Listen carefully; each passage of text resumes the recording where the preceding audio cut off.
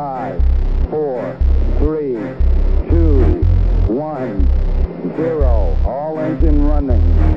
Liftoff. We have a liftoff.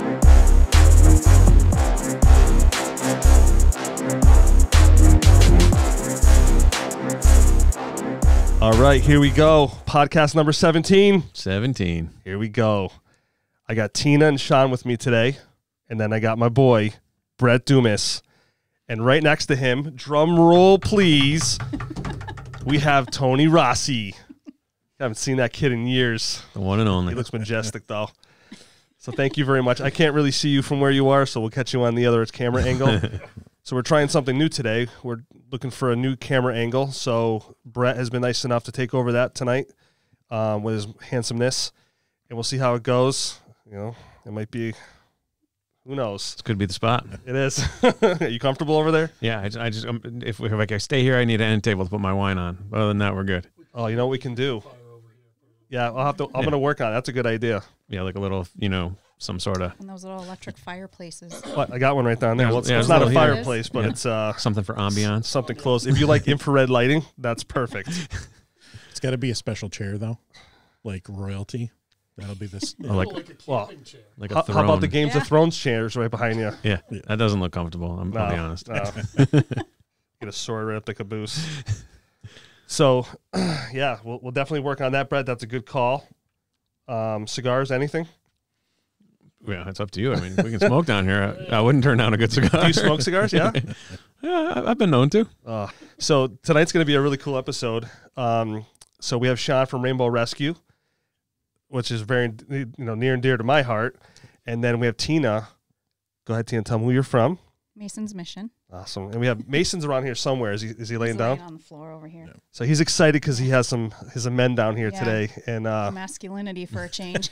yeah, he's thanking us with those eyes like, I don't want to leave, bros. If he could have wine. Bros before hoes. Cheers to him. So thank you guys for coming down. We'll give each other little over there. Tony, what do you got drinking over there? Is it just water? Yeah, I'm just drinking water. Wow. I'm a lame ass. Nobody likes a quitter, Tony. I know. Thanks to the podcast, I became a drinker again. So, I went 5 years without touching a drink, and Now you're opening the bottles of wine on your own instead of waiting for me. So Brett's bringing bottles of wine every Monday. Next thing you know, I'm gonna end up on my neighbor's lawn in rehab. Can't wait. Well, that's good. Then you can have him as a 19. guest the next week on the podcast. It's true. Tell me about the time when you found me on your lawn. Yeah. He's like, well, first of all, you were naked, so that was very inappropriate. And then, so he'll never get that vision out of his head. You know what I Odd mean? thing was it was 11 in the morning. Oh. He goes, I'm going to work, and there you are. Wait, are we at Lemons? Oh, my God. So you're going back. We're going to have to touch on that tonight. No, we won't. Yeah, we are. The old stomping grounds, man. Yeah. Mingles. Where else? Geraldine's. Geraldine's. That was- Yeah, the Wrinkle Ranch. That was a fun Geraldine's. spot, though. Yeah. That was like the Thursday night spot, I think. Yeah. Remember Selectrocution? Selectrocution. I can't say that, but They used to do it at Geraldine's. They used to do it at Katina's in Hadley also. Oh, Yeah. I forgot about that Yep. place. Yeah. Because that one was 18 plus, wasn't it? Correct, Katina's? yes. Yeah. And I think even Pearl Street dabbled in Selectrocution Yeah, I a was little 16 bit. Oh, and yeah. my boyfriend Yeah. went there. I wasn't too pleased. My name used to be GQ all the time. I used to get there early enough to get it. It seemed like the right thing to do at the time. So, Like, sir, you realize the bar is empty right now. I need GQ. I got to get drunk before anybody gets here. This doesn't start till tomorrow. Yeah. So Mason's right here next to me. He's my new buddy tonight, so we might have to bring his blanket over here because I think we're best friends now. Oh, buddy. All right, so let's get this thing started. So, Shawn, you are the co-founder of Rainbow Rescue. Oh, before I forget, Eye Candy Randy is wearing the Rainbow Rescue shirt right here, so he's part of the team. Very nice. He has his glasses on tonight. I don't know if you guys knew this, but usually wears contacts.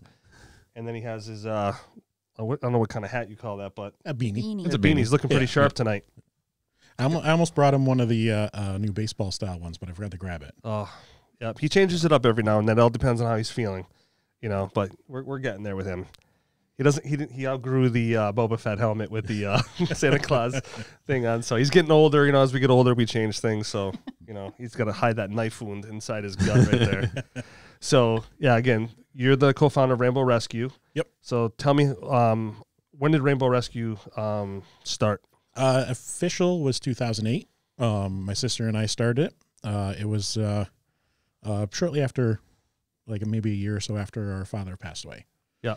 We were always those kids that brought home, oh, hey, look, I found this injured bird. I found this injured animal. Like we were always bringing animals home. And then friends would always call us, hey, I got this animal. It needs to, find a home. Can you help us? So we said, well, you know what? We've been doing it. Why don't we just actually set it up and do it legal?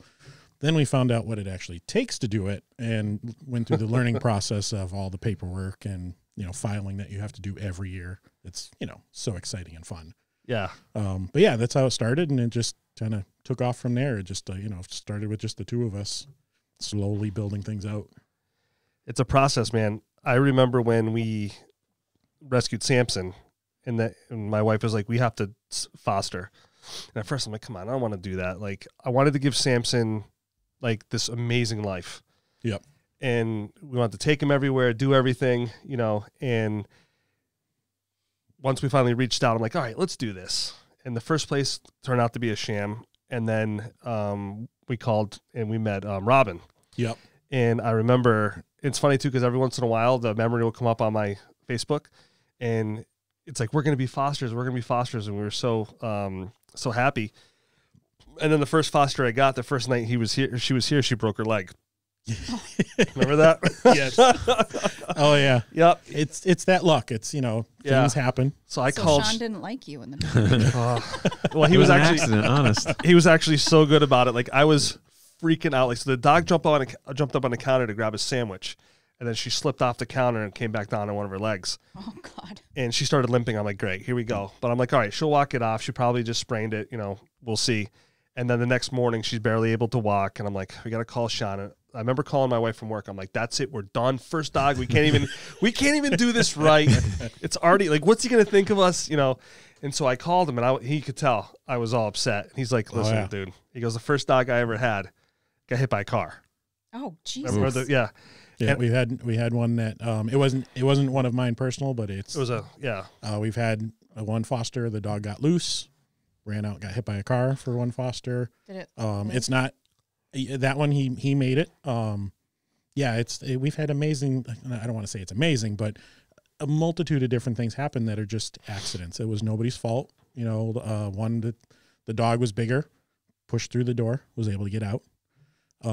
We had a husky that pushed the air conditioner out of a window, went running through Springfield, Ludlow, and a few other towns for 5 days. Came home on day 5 and was sitting at the door waiting to come in.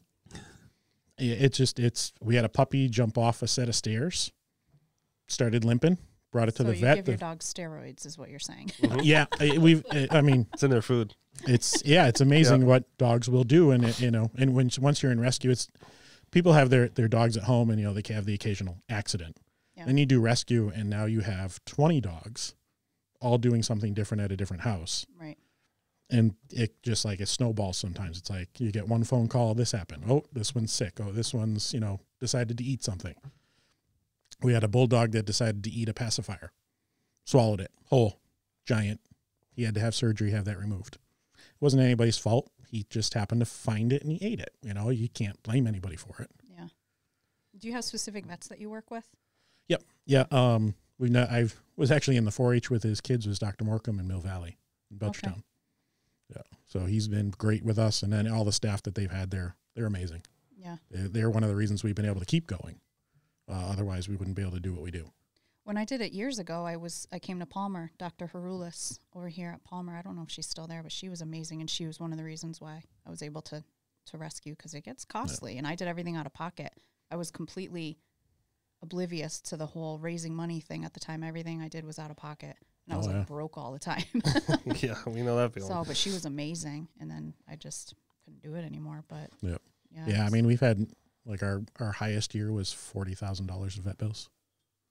Good God. I mean, we had multiple surgeries. I mean, you do a knee replacement, that's $5,000. Yeah. And that was discounted.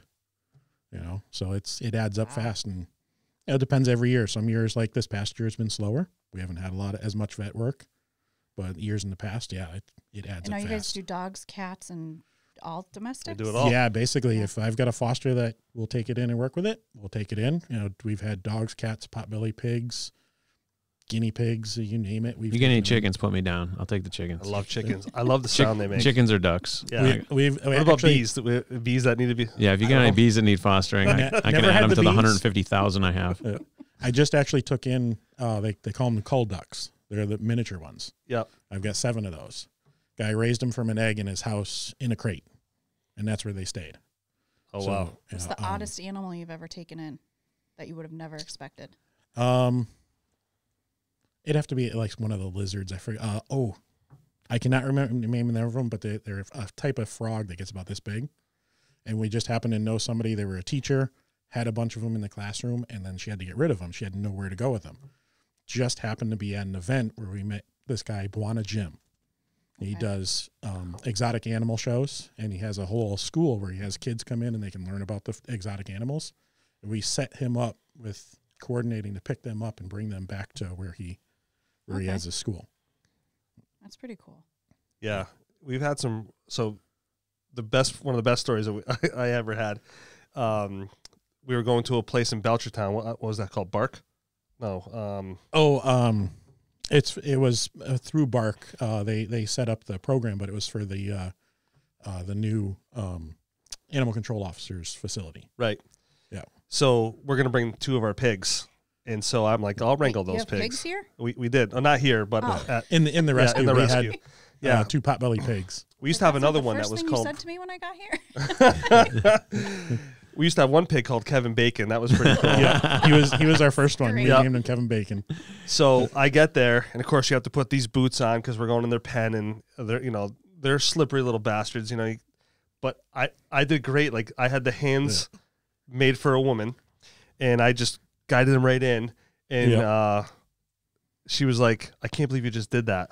Yeah, because normally those guys were not used to being transported with crates and stuff. And I'm like, Maria, these hands are made for women. This is what I do. But the funny part about this whole story is it gets worse. So we have a great time at the facility. It was really cool. And I'll mute my phone. And just so people know, these weren't those tiny little No, these were big potbelly pigs. These were 50 to 75 Full pounds. size. Yeah. Yeah. So now it's time to go. We're packing things up, and these guys are like, we're not leaving. And so I got to wrangle these things back in. And if it wasn't for Shawn, the one would have got underneath the fence and he would have took off. Oh, yeah. Shawn like stiff armed them. You have to. They're so strong that I mean, even at that size, they can barrel right through you. Oh, I bet. Yep. He had a knee going on one of them, the stiff arm, and this pig was still trying to barrel through. And they're making Weird a that I'm getting noise. Visuals of this. Yeah, it was funny. And they make a blood curdling scream. Like you're killing them. So all these people are stopping what they're doing, looking at us like, what are you guys doing to these 2 pigs? And we're all 60 trying pounds to of do. ham and bacon charging at you, screaming bloody murder. It was so funny, but we got them in. And We had a set that we had to wrestle. You have to trim their feet every so often. And you literally have to rock them back and hold them in your chest. And don't put your face to the side because they'll swing their heads side to side. And they scream. You're not doing anything to hurt them. You just like cutting your fingernails. Same thing for the pig. Scream like you were killing them, and then you put them back down, and they're like, "Oh, okay." They just walk away. Yeah. now, what else? What do you have now? You still have the llama? Is it a llama? Well, we have personally we have the cow, 2 goats, and the sheep. Mm-hmm. That's what it was. Yeah. What was the cow's name? Mabel? That's Trixie. Oh, Trixie. Yeah. I'm like terrible with names. Yeah. I can barely understand what kind of animals they are. Yeah. I never said I was smart, so She's gigantic. She's like the size of a draft horse. yeah, She's huge. she's a big girl. Yeah. And she thinks that she can just grab you with her head and throw you in the air. I mean, I'm over 250 pounds, and she's picked me up in the air. Yeah, Yeah. When she's playful. Jesus. yeah. So one of the reasons why I'm having you guys on today too is we're going to do some education with people out there who are interested in fostering. Right now with COVID, it's a little weird, but eventually we'll be out of that blackness and back in where we can start helping again. Do you want some more wine? Sure. So right now we're drinking. She's the only one that has the proper glass. Us Neanderthals are drinking out of. My friends are going to watch this and go, she does not drink out of that. She is not proper at all. So today I'm always we're. afraid to spill a wine glass, so I drink out of like a rocks glass or a regular glass all the time. Did you listen to the last podcast where they talked about Brett never spilling a drink? I bits and pieces of it. Yeah, but no, it's not pretty the whole impressive. thing. So one of these days on the podcast, we're going to set him up with a drink and we're going to start pushing him and see if we can get him to spill a drink. We're going to test I this. did it the other night. I passed out. This is like my resting spot now. I don't have the big shelf like I used to, but like right there, like where your sternum is, I've always just been able to, like, I just rest it there. And my wife had to take it out of my hands a couple nights ago. I fell asleep with a glass of wine just like that. Yeah. Like I always picture like Brett for like a superhero kind of thing. We're like, what's your superhero? Like I can go invisible. I can see through walls. And there's Brett. I never spill a drink, and everybody's like, "Whoa, that's odd!" Like all the other guys are like, "But I can do this." And like, no, that's not even remotely a superhero. Brett doesn't spill a drink. So there was, and we're gonna go way off subject here, but I kind of have to tell it because there was one time where I let everybody down. We were up at Lake Winnipesaukee, and there's a restaurant. You know, there's a whole bunch of restaurants and bars right on the water in Lake Winnipesaukee, and one of them had tables and chairs where you could kind of take them and move them just into the water. So if it was real hot, you could kind of have, your feet and stuff in the water while you're sitting at these plastic tables and chairs, the ones you buy at Walmart and stuff. Yeah. And I was sitting, it's sloped, obviously, because it's a shoreline.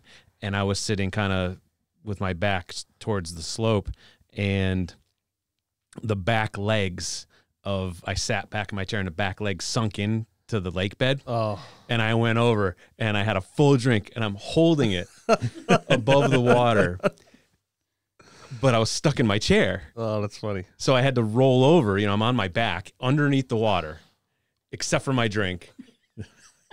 And I'm like, the only way I'm going to get out of this is if I roll in. I have to dump the drink. So here's a question. Were you thinking about I can't breathe or I can't spill this drink? No, the drink was the priority. Yeah. Like I mean, if I was underwater for what felt like a minute, contemplating what I could do to save the drink and myself. And not ruin your reputation. And then finally, I think I made the right choice. I saved myself and not the drink, but I got nothing but shit about it for the rest of the. And all of a sudden, I was the drunk guy because I fell back in my chair. Yeah. Which might have been accurate, but either way. That's fun. That's hilarious, man.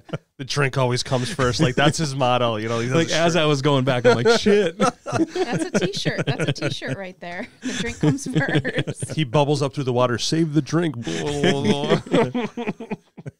They try to give him a mouth to mouth. He's like, no, the drink. I'm telling you. So yeah, we've had some really crazy stories when it comes to animal rescue, and so. In your own words, like what can you tell the public when they start to foster? What can they expect? And when it comes to fostering, expect everything to go wrong, and not that it's going to be your fault. Just because you never know what's going on. Like, we get the animals in, they go to our vet, they get an examination, but you don't know what's going on, what they've been through mentally, physically. So things are going to pop up that, you may find out the dog's deathly afraid of, a slamming door. That's going to set him off, or it could be cars driving by, or all of a sudden, I personally, one of my very first dogs I fostered was a pit bull who was so deathly afraid of movement that you could wave your hand and she'd cower to the ground. She had scars everywhere. I'm assuming from some of the scars was used as a bait dog because there was a lot of bite marks and things like that. It took me 6 months to get her to understand that my movement wasn't going to cause her harm. Right. And that's, when it comes to fostering, I'm not going to first time foster and go, here's the hardest dog you're ever going to have. Bam. Yeah. Good luck. I try not to do that to everybody, and we try to fit your household with the type of dog you can handle, I think that's the part that people misunderstand about rescue and fostering is they think that they're going to get an animal that's just going to tear up their house and be a complete nuisance to their lifestyle and their family. They don't understand that there's communication that's involved and there's a process, there's an interviewing process to figure out what the match is going to be. Yeah. And then you go from there. I mean, some people may foster one animal and decide this isn't for them, but it's almost like they think they have to commit to that for the rest of their life. Yeah. And it's what you don't understand is once you start doing it, it's hard to stop. Once your heart gets involved and you see the amazing impact you have on this living being's life, people don't understand what that does for yourself, not only for that animal, but what Right. it does for you as a person. Yep. And then there's the support of the group. You know, I always tell any of the fosters I meet, if there's a problem, you call. Yeah. You know, don't sit there fretting and pulling Like your you're by hair yourself. out. Yeah. Yeah. We're here to help. You know, it may not be a perfect fit every time. We're going to do the best we can, but if it's not working, we'll take them out, we'll get them somewhere else. Or if it's something we can help you with and fix, you know, it's not like you've got the dog and you're responsible for everything. Right. Yeah, you know, I think you always did a great job with trying to match somebody with the right foster. Yeah. And I think people need to understand too, like it's not all lollipops and butterflies. No. You know, if you don't like dog peeing on the floor, and those things are all things that we deal with in the beginning. And it's our job as fosters to try to get that dog trained and for that dog to understand that there's certain rules that we need to follow, but it's a process, right? So it takes a couple weeks. Sometimes it can take a couple months. I mean, we've had dogs pee in this house. That's why I don't have rugs. Yep. Get rid of your rugs. Don't ever have rugs again. Yeah. Get ready for fleas. I mean, there's all sorts of things, but it's not that. It's what we're doing long term. It's what our goal is, to get that dog rehabilitated, get back into a regular home, and hopefully they do the right thing, continue the education, those kind of things, and you know, so that dog doesn't ever have to see. Yeah, I always tell our adopters the same thing: if there's a problem, I don't care if it's 10 years down the road and you need help with something, call us and I'll do my best to help, whether it's a training issue or something like that. And if it's something where I don't think I have enough knowledge to help you, I can at least point them to trainers that we recommend that can help them with the dogs. And I say dogs just because we see more dogs than we do anything else. Right. But you know, any of the animals, the horses we've adopted out, you know, I've been raised around horses. I know many horse trainers, so I've got a lot of knowledge there. Not saying I'm an expert in any of this, but just through years of doing this and being around animals all my life, you pick up a few things here and Right. So tell everybody what our horse's name was. there. Well, there was, let's see, Bruce. Yeah. Oh my God, what was that one specific one you were thinking of? Trying to remember what we named. His nickname was Pea Stain. So Pea Stain because he was a paint, what was considered a paint, but his paint was so light that it actually looked like like somebody sat on him and peed and it stained his back. Yeah. So his nickname, it didn't officially go into the system as Pea Stain, and he wasn't promoted as Pea Stain, but his nickname in the group was Pea Stain. He had the collar that said Pea Stain on it. Yeah. And he came from somebody who, you know, was trying to get rid of him on Craigslist. We found out about it. We were able to get him taken in. Had him for quite a long time. You know, it was a good year and a half, I think it was at least. Easy. Had found someone who wanted to adopt him they were actually down south of the area. We had just coordinated transport where the day I'm getting ready to put him on a trailer to go to his new home, a young lady who wanted to foster with us saw a picture of him and goes, "That's my horse that was stolen from me 10 years ago." Oh, jeez. Yeah. It's a true story. Yeah. That's my Pea It's Stain. a true story. Yeah. I'll That note was her that Pea Pea Stain. Stain anywhere. Yeah. It was like just incredible. And like she had paperwork, she had pictures of her riding him, everything else. And basically she was younger, had some health issues, and they leased the horse out to somebody, and that person got rid of the horse and didn't ever contact them. They weren't able to find him. Oh, wow. So she spent years trying to find him, and just randomly he was there on our website when she was filling out to do fostering. Yeah. Wow. Yep. Isn't that crazy? That's very, that's like fate right there. Yeah. Yeah. So once we got it all set where he, you know, I knew that she was his original owner, packed him up, drove him to her house, dropped him off, and he's back with his mom, enjoying life. That's awesome though. It's a small world, you know. Yeah. People say all the time, it's such a big world. It's so not, you know, and life has a really weird way of circling back on you. You know what I mean? So yeah, it's crazy.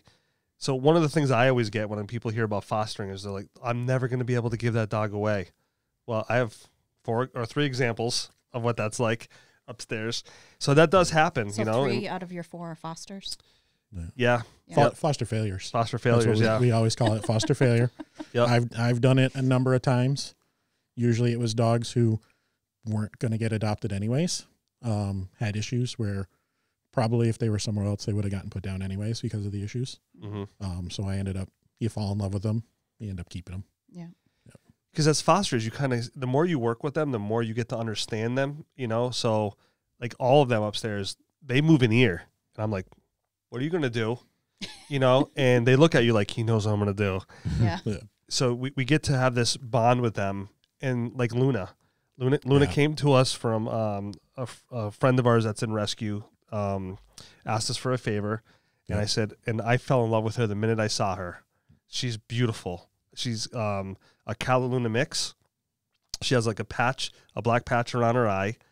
One of her eyes has like a starburst in there. Yeah. She's gorgeous, but she's a legit psychopath. Like Jeffrey Dahmer has got nothing on her. Yeah. Okay. She's like a wind-up toy, man. You're like, boom, and then she's gone. But she will sit in the window all day long and then look 2 streets down. And if one leaf moves 2 streets down, she's on it. You know what I mean? The mailman, you know, she thinks she's doing all the right things. Like, Dad, I chased away the mailman, the UPS guy, the FedEx guy, because they all leave. So in her mind, she did everything she was supposed to do, you know? But if anybody else had her, they would definitely have put her down by now, without a doubt. So is she not friendly to most people? Or she's not friendly to anybody. Well, Jenny, she's friendly with. Yep. She's more friendly to women. She'll kind of keep you in the zone. But if you're a guy, forget it. You're toast. So if you brought her right down here, she'd be all over us. Yeah. Was she abused by a man, maybe? We don't know. The people that had her before me definitely didn't abuse her. They were awesome to her. They just couldn't. They did everything they could to try to make it work, and it just wasn't working for them. And unfortunately, not knowing her history, you never know what happened that caused, you know, some dogs, they're born just, their wiring is just off, where they have anxiety issues. Some are made that way by someone abusing them or something happening. Unfortunately, we don't know her history, so we don't know what caused it. So how many issues did you deal with when you first took her in then? Oh, we had a lot. There was, I mean, movement issue. You moved one. And here was the thing. I think she bonded with me first. Because when we first met her that day, I took her for a walk inside Dave's Pet Food City. We went together. And so the person that gave her to us is in animal rescue. She has a phenomenal story about a dog she rescued that some guy hit him in the head with some kind of... It was a shovel, I think it was. Shovel, tried to kill him, and then dumped him off in the woods right down the street from here. And was in Ludlow. And she was one of the detectives that had to go get him. And, you know, it cost her a lot of money, but they raised enough money to get him help, and she took over that, and she's so involved in animal rescue. And so because she's so involved and I have such a high respect for her, I said, let me take her. And the fear on her face when I first saw her was, you know, so we bonded. That was something me and her bonded, and we were on the couch together. I always bond with dogs and chips. Like Doritos, I'm telling you right now, if you have a dog, Doritos is the chip. If you can get your hands on some Cool Ranch, I'm telling you, that's the way to go. So who picks up the poop from that, you or your wife? My wife. I'm not a pooper. I can't smell it. I can't. Like, even when the kids were small, I'm like, God, can they wait till mom gets home? You know, sometimes I have to change. Let's have like 6 foster dogs. I don't have to clean up any of the poop. It's so easy for me. Fostering dogs isn't that bad. Even though my wife has a brain injury, I'm like, listen, that poop is not going to pick itself up. Let's go. And chop that firewood while you're out there. Yeah, the car needs an oil change too. Yeah. So, yeah, she came with a lot of that fear. Like, the fear in her was unbelievable. Yeah. I mean, in 4 years now? Yeah, we've had her for 4 years now. Yeah. And we're now just starting to break through that fear. Like, we had her medicated for a little while, but that didn't seem to work. And I didn't like the way it wasn't fair for her to be sleeping all the time. And I couldn't work with her like that. So I said, you know what? We know that how she is. We made that decision to keep her. Shawn was gracious enough to help us out the entire time and like take care of some of the medical and stuff in the beginning. Yep. And so we decided, like, one day I looked at my wife and I'm like, she's not going anywhere. Like, and she loves me so much. Like, when I come home, she has to be the first at the door for me. She lets me hold her. She doesn't let anybody hold her. But I'll pick her up and I'll put her on her back and I'll talk to her. Oh, even still, you're the only one that holds her? I'm the only one. Yeah. Oh, wow. Yep. And so she lets me went totally like, you're her dad. Like, right away was like, oh, this guy's the guy. Yeah. She's like, he's so handsome. And I said, you know, if she's bonding with me that much, there's hope. And so let's continue to give her, you know, sometimes it's tough with her though. I'm telling you, it's sometimes we have to put her upstairs in our bedroom, but it's a safe place for her. It's quiet. We put a fan on in there, so let her detune a little bit. You know, we take away all that sensory overload for her. Where if someone else had her, they would probably be physical with her. They'd probably be on hands with her. You know, I don't have to do any of that. So that's the one that barks when we come in? Well, I'm sure they all bark a little you bit. haven't seen her yet. No, I know I haven't seen her, but I can hear a dog upstairs barking. That's her. Yeah. And she's better than any alarm system we could ever hope for. I got one of those too. Do you really? Yeah. Yeah. What kind of? It's a Labradane, so he's a Lab Great Dane mix. Oh wow. And if there's a car, and I live on a busy street, mind you, if there's a car within, I don't know, a quarter mile of my house, I know about it. Especially if it's a truck or a delivery person. You know, Well, those are our top of the food chain. Yeah. So cars, usually they get a pass because there's so many of them. But if you're any form of truck or delivery person, and especially if you have any type of special lights or anything anywhere on your vehicle, yeah, I know about it. The mailman, I hear about him from when he gets onto my street until he's probably halfway down the end of my street, or to the end of my street. And then when he gets back to that halfway point, I back and forth, pacing, whining, and then when he's in sight, for however long he's in sight, there's nonstop barking. DEFCON 4. Oh yeah. It's, yeah, and I feel bad because like my dog has a chair that's his own chair, and it's right by the window that's next to my mailbox and my front door where all the deliveries come. So it's got to be pretty intimidating to see. So I mean, you know, he looks mostly like a lab, all black with some little bit of white.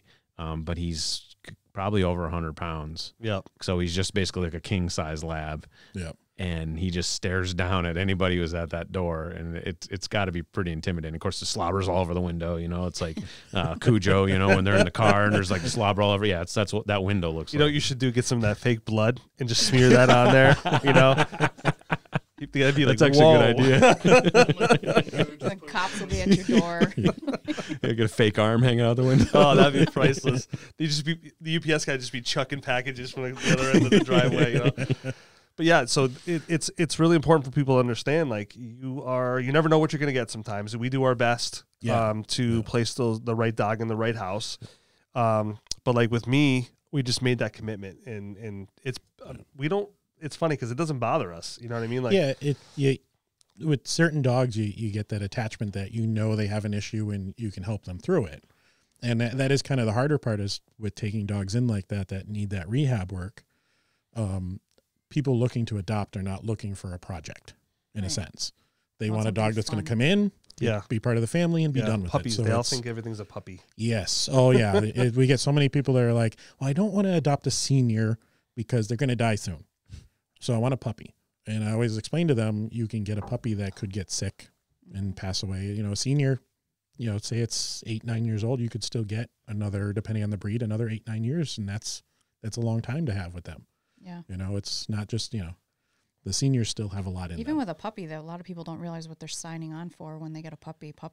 I feel like puppies are more work than a senior. Yeah, anything under 2 years old, I feel like a lot of work. I mean, you're going nonstop, and that training process, people think that you just tell them no, and they got it. Yep. Like, nope. we had a gentleman went out and bought from a breeder a golden retriever puppy, brought it to one class, then called us and said, it doesn't know anything. It's been to one class and knows nothing. I don't want this dog. And I'm like, Jesus. You've watched Air Bud one too many times. Please sign this. Here's the paperwork, and we'll take him in. Yep. Another one is people that buy gifts for their, you know, to keep their elderly parents, you know, company.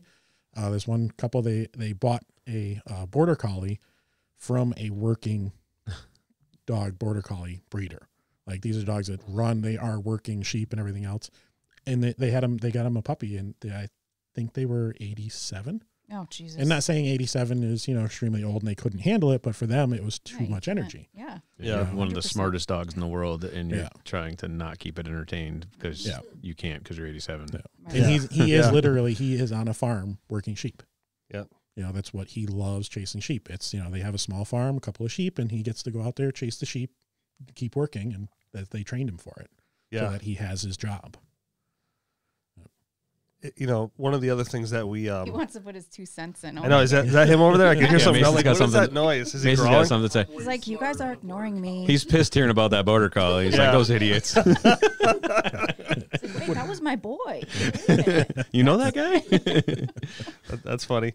Yeah, I mean, so one of the other things, so when people say, I couldn't let him go, like I said, we get that. Yeah. And there's been times where, so my best one that we have was Coco. Yep.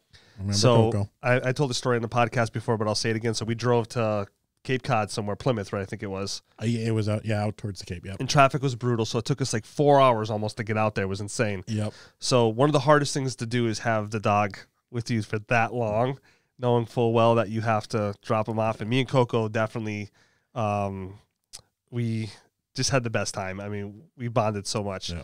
So I used to be the kind of person that had shades on all the time. Like every picture you see me, I had shades up on top of my head or on. They were, and Rainbow colored ones.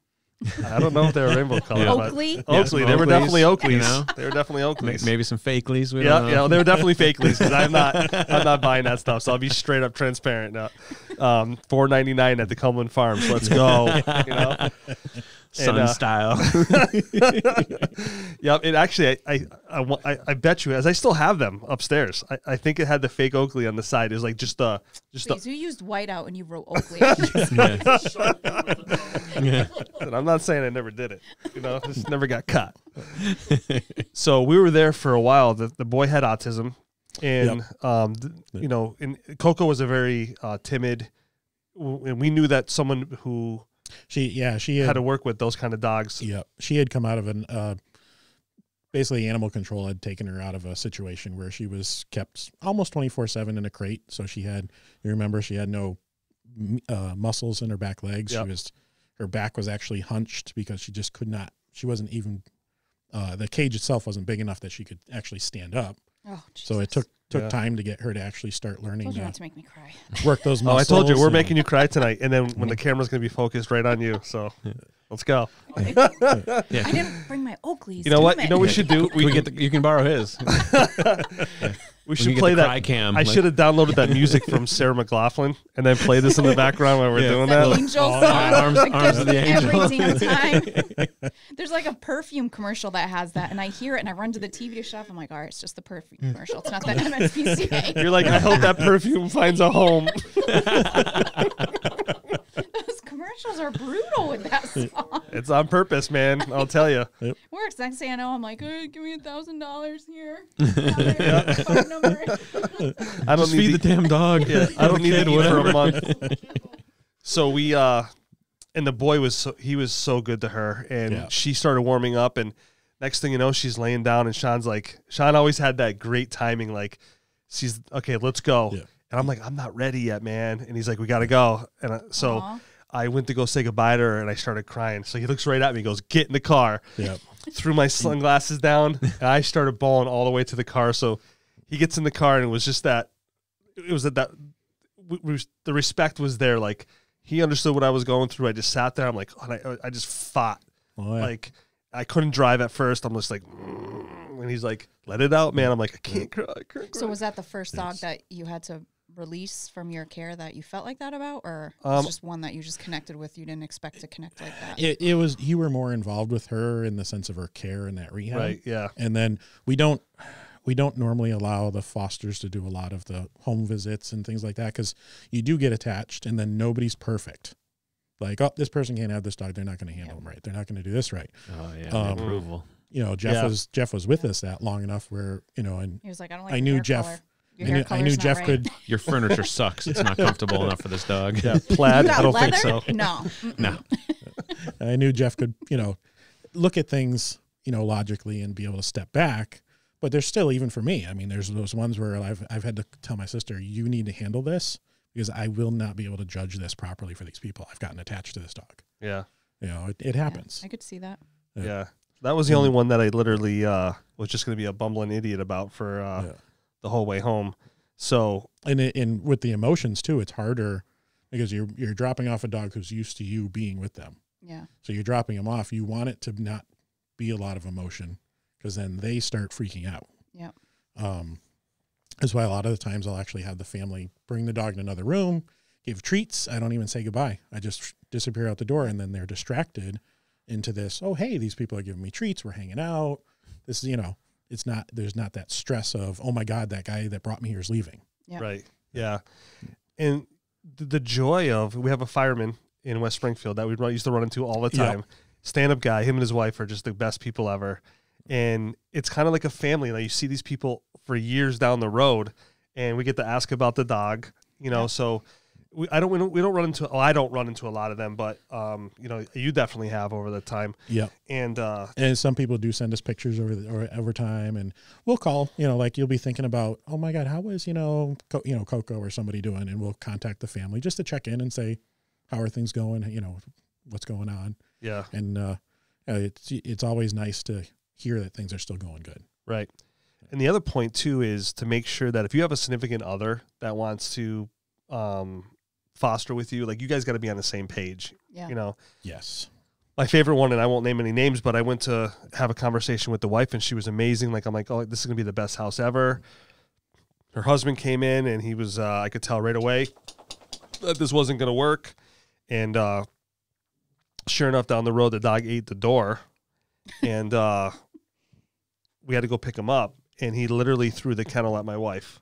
Oh. And said some very inappropriate things. And he's lucky I wasn't there, but I'm like, so those are the things, like, that family team needs to happen. That conversation needs to happen. And people need to be aware of it's not always lollipops and butterflies, but in the long run, when you get that dog placed, that joy, that feeling that you get, you can't describe that. I mean, and you know what we're talking about. Yeah. Yeah. So I've learned that I can't have a nice couch. I can't have nice floors. I can't have, Your place is beautiful. I saw it. Now it is. Now it is. But there's no rugs. I've had molding, like Scout. One day we left, and he ate all the molding around the window and then into the sheetrock because he had separation anxiety. But once we realized that he had to be with Samson, because we used to put Samson in a kennel. Well, Samson was one of those dogs where I trained him right from the day we got him, and he was pretty much okay alone. So we started testing him. We'd be gone for like 10 minutes, and we come back in. Everything was fine. Okay, so now we're going to give him 20 minutes, and then we'd be gone for 20 minutes. Everything was fine. So we started ratcheting it up to where we could be gone all day, and they'll all just lay on the couch. Yeah. And people always tell us, isn't 4 dogs a lot? It's really not, because they act like a pack. Yep. So when the new one comes in, like we have, we call him P-Head. So the funny story about P-Head is he's what kind of dog is he? He's like a hound mix. He's a hound. I think they had Corgi? that group had Catahoula, something else, Corgi. Like it was a weird mix. Yeah. So he's a gorgeous, but he's not going to get very big. And so Samson, being the big guy that he is, and he stands about this tall off the ground. Well, not that tall, but he goes outside one day and pees all over Liam. Oh my God. And I mean all over him, peed all over him. And then continued to pee on his head. So we call him Pee-Head. That was what my daughter called him. Speaking of pee, he might have to pee. I might need to bring him out. You gotta go out? I'm going to be that person right now. Yeah, you want to go do that? That's fine. Yeah, I might need to bring him out. Okay. Well, Tony can bring him out too. I'm just nervous with the stairs, that's all. I don't want you to take it personal. No, I don't take it personal. He's had a few good falls. There's protective mommy right there already. Wrap him in plastic wrap. Probably fit right. All right, hurry up. We're on a podcast, woman. Let's go. Ready? Let's go. So yeah, but I think people the gratification you get afterwards is When you that got makes them up, into that right home and everything's working, And I've always tell everybody, you could have the world's best trained dog, bring them to a new place, they're going to have an accident, something's going to go wrong because they're adjusting to that new situation, the new home. Right. And what's the average time that it takes, you think, that a dog, once it comes into the house, takes time to adjust? I've seen it 2 weeks in. It's like they've always been there, and I've seen it take 6 months. We had actually had a Saint Bernard that I brought her to her new home. Kept in contact with them. They said that for 2 weeks, she stood at the door watching out the windows. And then after 2 weeks, you could see her just sigh and go, okay, I'm here. and it was like she just kind of assimilated in. Yeah. And other dogs, depending on those anxiety issues that they have, et cetera, it takes some time to get used to stuff. Yeah. Yeah.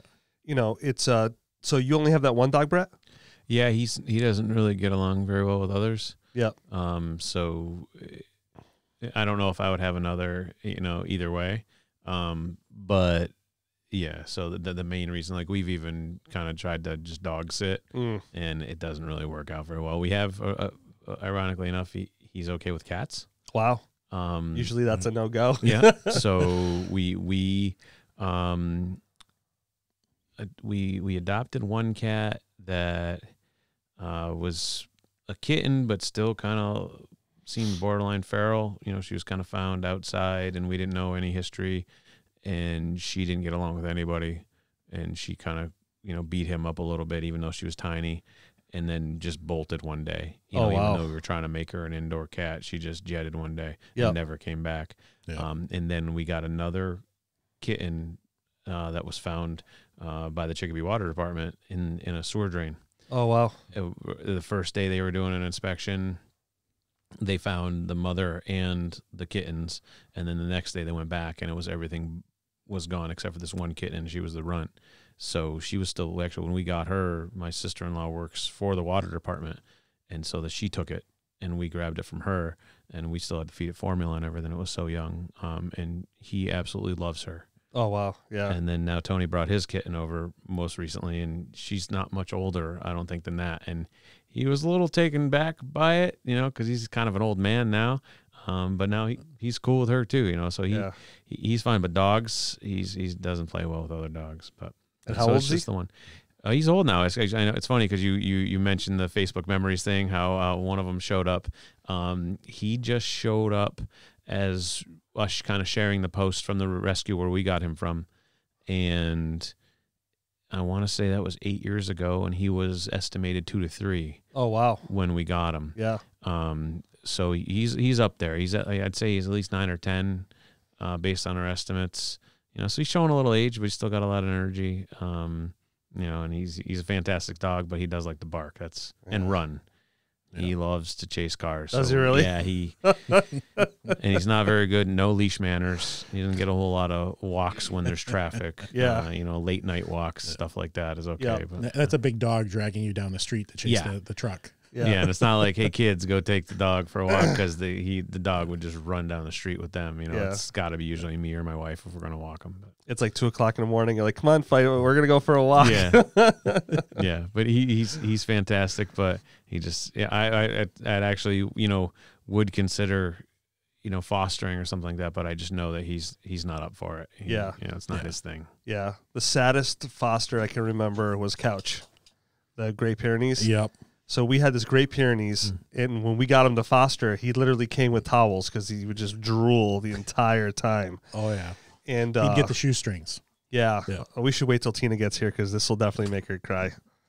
Come on, settle in there so you can. He's got to go again. So we were talking about our. Make sure you pull up really. There you go. Good. Yeah, so you can see yourself a little bit more. A little bit more. Are you? No, I'm only kidding. Keep going. Like I can't. Keep going until you're sitting on the table. So we were talking about one of our saddest ones is so we had this Great Pyrenees, and his nickname was Couch. Because he literally took up the couch. Yeah, and he loved to lay on the couch. He didn't care who was up there either. You were making room for this big boy, and he came with towels because he drooled so much. Oh God. Yeah. Yep. So he got the shoestrings. Turner and Hooch. Yeah. That was this guy. He would literally, like, I'd be sitting on the couch, he'd put his head on my lap and just look up at me like, what's up, bro? And then just want to be petted. And you couldn't stop petting him. Like, you were locked in for hours if that's what he wanted. And if you scooted over, he would just move. And if you had to go that way, forget it. You had to, like, do this maneuver where you try to fake him out a little bit like a football fake and then go that way, Yeah. So he gets adopted by a guy that just retired. And he's like, I just want a dog to hang out with and that likes to sit on the couch. I'm like, so Sean's like, we got the perfect dog. His nickname is Couch. It's like you custom ordered him. Yep. And was he spoiled, man. This guy was spoiling him rotten. And then come to find out he had bone cancer. Yeah. So he only lasted a few months. Yeah. Before They I think they got issues. I want to say 6 to 8 months. Yeah. With them. He was great with their kids, everything else, but yeah, once they have bone cancer, it goes so fast that, you know. Are you crying yet? Not yet. No. Actually, he's got to pee again. We're gonna get you to cry. I'm doing everything I can. No, not gonna have him. I'm drinking wine. I might. For I might the cry arms of the angel. Please don't sing. Listen, Tony, I got the voice of an angel. You keep singing that. I think your mirror just cracked. Don't worry, you can auto-tune that later. I'll tell you, Auto-tune is not going to take care of that. I have the best voice. Just ask me. I'll tell you. Me in the shower, don't lie. I'll tell you.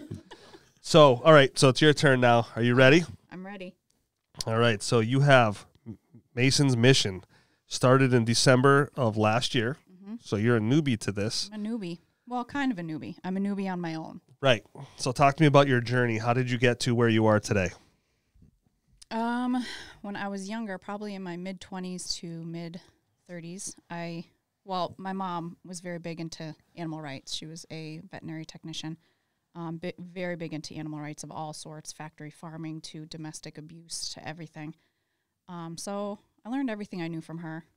Started rescuing myself when I got my first apartment, mostly cats and small animals, a couple bunnies. I told you guys about the bats I rescued from someone's basement. And then it just got to the point where I was about 7 or 8 years in. And no, it was 7 years. It was 7 years in, and I just took a break. I just needed a break from the emotional, mental abuse you go through from the things you see. Plus, I didn't really have the capacity. I ended up moving into a bigger apartment, and I had a whole backside porch that I ended up screening in and closing in. The landlord was great about it, and I started again. For about 2 more years, I rescued mostly cats. I took in a couple of dogs, and again, just started to really need a break from it. How I was feeling about people was becoming a problem. Sure. You get very jaded. Yeah. So I stepped away. It was making me a very angry individual, so I stepped away. But I think probably over the past, I kind of have always been on an emergency basis. People always knew they could reach out to me if they had an issue or they knew of an issue, or if a neighbor this or their neighbor that. Like I would always step in and help them, through the channels of how to help the animal. And then I found Mason I was going to a gym in West Springfield, and I saw him posted free to Good Home. I reached out to the people, so my first thought was anybody who's educated in that world, an animal of his breed and size, free to Good Home, he's going to be in Springfield. He's going to end up in the ring. Yeah. So I contacted the person with the intent to help her place him and explained to her why I was reaching out to her and saying, free to Good Home is going to put this animal in a really bad situation. Everyone every family I met that wanted him, he wanted nothing to do with them. And I ended up falling in love with him, and I ended up keeping him. And then I'm going to say the last 5 years probably, or since I've been back in Massachusetts, 7 years now. I've been back in this hellhole for 7 years. Welcome back. I've always thought about wanting to do something in his name to kind of help out and, just help local rescues or hands-on or do something. So I did miss it. I miss it, like you were talking about earlier, the satisfaction you receive in your heart. You just feel like you did something so amazing. And I came up with Mason's Mission years ago, and I just didn't have the drive or the confidence to do it. And then all of a sudden, last December, I said, you know what? I'm doing it. I just started it, and Rainbow Rescues was our first event to raise money, and I think you guys had more supply donations than cash donations. Yep. But which is always handy. Yeah.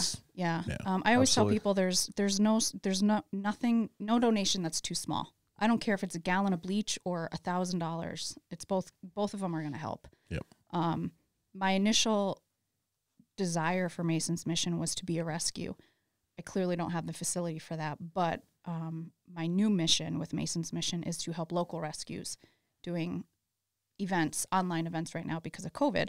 Hopefully at some point I can do events, more hands-on events, whether it's a function or something like that.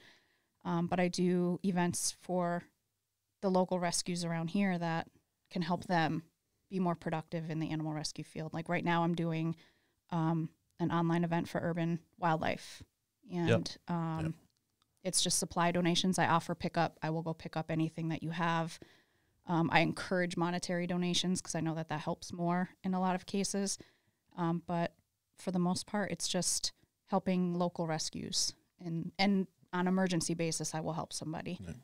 And with the hope that in the long run, it turns into a rescue where I can take in animals myself, like Rainbow Rescues does. So a rescues, I imagine, say if you're a nonprofit, you can register as a 501c3. Yep. Right.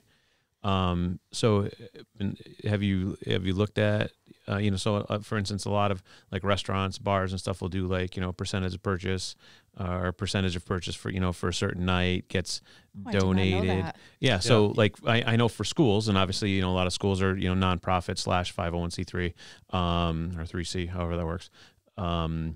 If you go to them, especially if most important part is just having your tax ID, your nonprofit tax ID number. You can have event nights.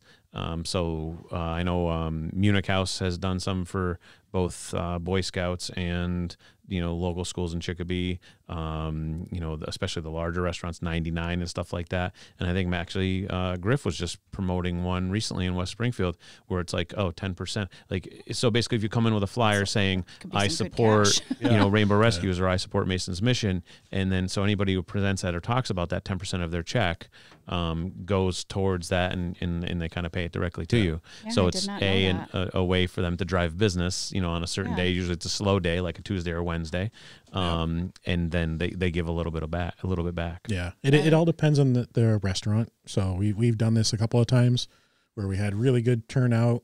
The restaurants were really good about it. Others where they were like, they have to show up between 6 and 7.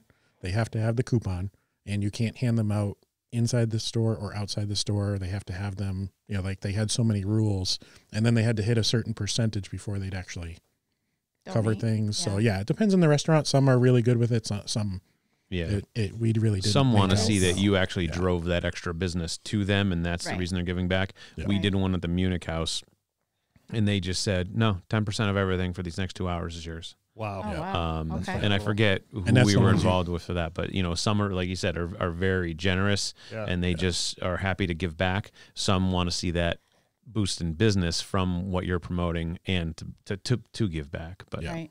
Yeah, and that's actually one of my goals is when I said like hands-on events. I would love to do different events at, when I was in the bar business, my dream was to kick off Mason's Mission with a big party at the bar and, to donate part of the proceeds. But I just didn't have the time to invest in it. And then COVID happened, and I just said, you know what, if I keep making excuses, I'm never going to do it. So a friend of mine made me this shirt. Kim Ittner made me this shirt. It says Mason on the front. It says Mason's Mission on the back. And she gave it to me for my birthday in November. And she got to do it. You just got to do it. And I was like, you know what? You're right. I'm just going to do it. It's not going to kick off the way I wanted to kick it off, but I'm going to kick it off. And so far it's gotten a lot of attention. A lot of people have given shout outs because it's not only, to me, it's not only about raising money for local rescues, but spreading awareness. There's a lot of, and I don't mean this disrespectfully, but there's a lot of lack of education in the world about what really goes on out there behind closed doors with some of these animals that really need help. Yep. Whether it's a family that can't afford something to a family that's all out abusing an animal, there's just the amount of shock that you get when you tell somebody what happened to a specific animal is just, you don't know that this happens. Yeah. And that's one of my goals is to raise that awareness. And I do offer help to families who may have an animal, like, you were talking about earlier, you might get that animal that's just difficult and you don't know what to do, and training is a problem. You can't afford a professional. I've helped a couple of different families so far where and I'm honest with them up front. I say, I'm not a professional trainer, but I'm educated enough with experience that I can help you. And if I can't help you, at least I tried, and then, you can make the decision from there. We were able to actually get a grant for a while that we were able to supply a free training service with a behaviorist for specific dogs that we knew were going to need that adjustment period. Yeah. So basically they got like a $400 to $500 service for free covered by the grant, where the trainer would come right to their house and just do anything that they needed to help them out, with that adjustment for them. So it was a good grant. It's something once we get through COVID and kick things up, I'm hoping to do more of. Yeah. Who provides a grant like that? Is that a private organization, or is that like a state or like local government type funded thing just to keep strays and stuff? Or It basically there's the state grants that you can go for. There's federal, and then a lot of it is just different companies. Some of them that's all they do is grants. They just do grants for different things. They have like, okay, for this month, grants are going to be for animal welfare. This month it's going to be, feeding the homeless grants, and so you got to catch the right month, get your paperwork in, and hopefully you're able to get in on the grants for that. That is a hard part, is understanding how to write a grant so that it goes into the system and works properly. Right. It's not just writing. I'm in the learning stages of all of this stuff, so it's it's gonna be a process to get where I want it to be. But I mean, it's gonna be something that one day when I don't have Mason any longer, it's gonna be something that it's in his name and I can be proud of. And being a rescue himself and how he came into my life, I think it's gonna be successful no matter which direction it goes. You know? So, and he's kind of even when I was in the bar business, he's kind of a local celebrity in Chicopee. I mean, everyone knows Mason. I can't believe that you have him because no one, or that he wasn't able to be adopted. Like, he seems fantastic. Or was his demeanor that much different when you got him? No, he wouldn't connect with any of the families. No family I introduced him to. He was all about me. Yeah. All about me. I remember this one gentleman, Chris, he would have been the perfect fit. Worked from home part-time and then away part-time, and he just loved animals, and I just was like trying to get him to go to Chris and just be with Chris and go meet Chris, and he just would constantly walk away from Chris and come back to me, and I'm like, no, go to Chris, and he just was like, no, I want to hang out with you. Yeah, they pick us. That's the the bottom line is that's the way it works. We don't pick them; they pick us. I mean, it's that's why Luna's here. Look at Scout with my wife. Yeah. So when my wife had her brain injury, when she came home. So Scout, the first day we got him, I said to her, are you going to be okay with him? Usually I stayed for a little while, made sure everything was copacetic, but Cheryl was getting to a point where she was taking things on her own, and I got to Worcester, and he jumped the fence in the front and took off down the street. Oh, Jesus. So she called me in a panic. We had his old foster here. Shawn came. Yep. We had so many people here looking for him, and he was a couple houses down playing with the other dog in the backyard. No one even knew. We're all over the city looking for this guy, and he's a couple houses down. So, but the day she came home, I remember bringing her home, and he just looked at us like what's going on? And he just looked at her, and I brought her right into the couch, and he jumped up on the couch and would not leave her side. Like, I could barely get this guy to go to the bathroom, never mind eat. And he loves to eat. His head was right next to her. He had to be touching her in some sort of way. Yeah, they know when something ain't right. Yep. Like something, yeah. And they created a bond, and he's a funny dude. He has this derpy look. He has one ear down, one ear up all the time. You never know where he's looking, because he must have had some kind of head trauma, because he looks like he has that look. Yeah. And maybe that's why they bond so well, but he is very protective of her. When she leaves, he'll lay by the sliding glass door and he'll just look out. Yeah. And, finally he'll give up at a certain point in time and go play with the other dogs. Well, I wouldn't say play is a wrong word, but he'll go lay down, but it's, they know, and they have their humans. Samson's my dog. Yep. So is Luna. But it's funny because at night, Luna wants to sleep with my wife. Yep. And she sleeps in the crook of her legs. My poor wife, I have to coax one of the dogs up in my room so she can get some sleep. But the rest of them all want to be like on top of her. And she's so good about it, because I would not be. I don't like to have anybody crowding me when I sleep. I like to have room. So you do give up your bed. You give up certain parts of your. I'm pretty much used to that. If the dogs aren't there at this point, I can't sleep. I'm so used to it. I can't sleep without him. I'm like, where are you? Dude, where are you? I can't fall asleep. Where are you? My dog has a wonderful, like I said, he has his own chair. A very fancy chair that he's just taken over, and no humans sit in it. But he gladly gives that up every night to come sit on his weird, it's a dog bed, but just so he can be in the room with us. Like he just, and I know I would much rather be sleeping in that chair that he sleeps in versus the thing on the floor. He's a little big to be in our bed, but and if his dog bed, if he wants to be closer to, sometimes he just sleeps, alongside the bed.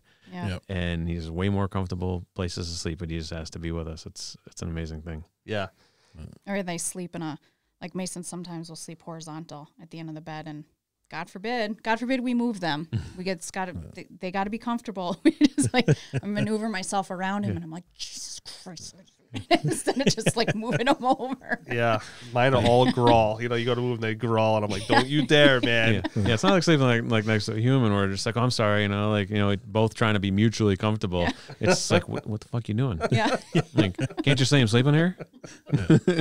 Like, I dibs. I licked this couch before you got here, so it is all mine, Like, well, at Mason's age, it's not only licking that's coming out of him, marking that bed. Yeah. I'm like, what color is that? Where did that come from? He's old. He's got old guy stuff going on. Like, So we were talking about that earlier, like old guy stuff. Like, he's got the leaky stuff going on. He's got the hemorrhoid cream, like all the old guy stuff that we all old guys. I don't know if he even has saggy balls or anything, but It's like, hey, just for the record, I don't have hemorrhoids. I don't want to call you out, but you're on your own on the hemorrhoid cream. He goes, the saggy balls, you got me, but the hemorrhoid cream, that's where I draw the line. That's where I draw the line. Yeah, like Scout, like he smells, like he's got that old man smell. Right. Mason has that. Yeah. I think I had talked to you one day about like the Frito feet thing. I'm like, dude, there's got to be something. I can't do this. Frito feet thing is like, it is real. Feet. Yeah, my dog's got the Frito It's a real feet. thing. Yeah. Frito feet legit smell like Frito. Tony's looking at me like, what is wrong with you? No more wine for her. Tony's like, I thought that was just me, not dogs too. Yeah. Legit I didn't know smells like dogs Fritos. got that. It's I was awful. used to mine. Do you guys ever do that like weird smell thing? Like I love Samson's ears, and I'll smell his ear, and he looks at me like, will you stop smelling my ear? I'm like, did Daddy smell your ear? I'm like, I don't know what it is. I love the ear smell. All right, so that and hemorrhoid cream, you're on your own. We're all like, all right, so we're done now. Yeah, and you're no longer eligible to foster dogs because you smell their ears. I'll admit, Miss Piggy, one of my pit bulls, she's got those ears. There's something that like she's got a smell to her ear, and there's a feel to it. Yeah. No, it's just their scent. No, the ears are super soft. Like you can't like all dogs, you can't help but like I do gravitate to them to pet them and squeeze them. But I don't smelling, smell them, but I do. Just yeah. Next thing's like Jeff's like it puts the dog bone in the basket. I'm like, don't tell mommy I'm gonna pet your ears. This stays in this room. You understand? No, Mason's got this new thing where like, sure you guys are fully familiar with this, but something comes out of his butt that's like Monsanto smells better. Now you're trying to say we suffer from that personally? I think that was a personal attack. And I just want to say I'm like 10% offended by that. My ass does not smell like Monsanto, Tina. I keep things fresh. That's right. No, but it's like, oh my, like if I will never express his glands, I won't do it. So I will like. Well, that's the fun times right there. Oh, the funk that comes out when they need to be expressed. Yeah. Well, that's what we ended up learning it was, because his vet was like, there's not like they don't need to be expressed. They don't. But what come to find out, it was just happening, and I used baby wipes on his butt all the time, and I was just the muscles aren't holding things in anymore. So and it's the just last time they went, out. I'm like, listen, I'm like, I know you think I'm crazy, but I'm telling you right now, something's coming out of his butt that is not friendly. It is really, it's a whole new different smell. It's like it's horrific. Someone dialed up the poop thing, and like just cranked it right up, and you're like, whoa. So Scout was having a problem one day where I'm looking at the couch, and I'm like, what is all that on the couch? It was like in an arc. Like a charcoal. Right? Yeah.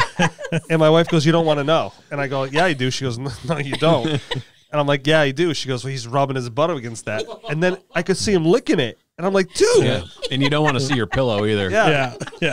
He's like, he's trying to hide the evidence. He's like, if I lick this thing 50 times, no one will ever know it's my ass smell. Whenever I see him licking something obsessively, I'm like, God damn it, he did it again. Yeah. Like, what's that going to smell like? Yep. And so we took him to the vet, and sure enough, they had expressed his gland. So he comes home, and he has this whole new look on his face, like, It feels so good. Relax now. yeah. Yeah. The That's, worst is when you see a dog that's gotten impacted and it explodes. Oh, That's and- happened with him, and it Yeah. was like this green and black stuff that yes. Well, they've actually. I need a minute. We've had him I actually need a come in. I'm smelling it again. I'm traumatized. Hold on. You better not do that Step here. one, Where is he if you right wanna now? fix that, don't feed him Taco Bell. That's number one. Tony, that's your job if he does that. You're cleaning that up. Every new guy has to clean I up. always know. You know what's funny is I always know when he did it because he'll just be his goofy self, and all of a sudden he stops.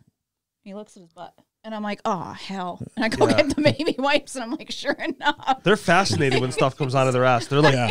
and it's always a surprise. Yeah. You know, it's like 50 million times. Like, you don't understand what that is by now. It's the same thing over and over and over again. Or if one does it, the other one like will jump up and she's like, I'm like, don't look at me. That wasn't me. You know. And then they get a sniff. Normally I do blame you, but it's not me this time. Our first dog was Dalmatian, and a lot of Dalmatians are inherently deaf. Yeah. So she used to scare herself Oh, no kidding. with the noises that came out of her butt.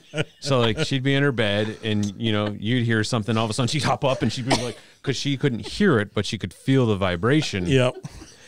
So she'd be like looking all around, like, what is under my ass that just did that? And then, of course, now the smell interests. Yeah.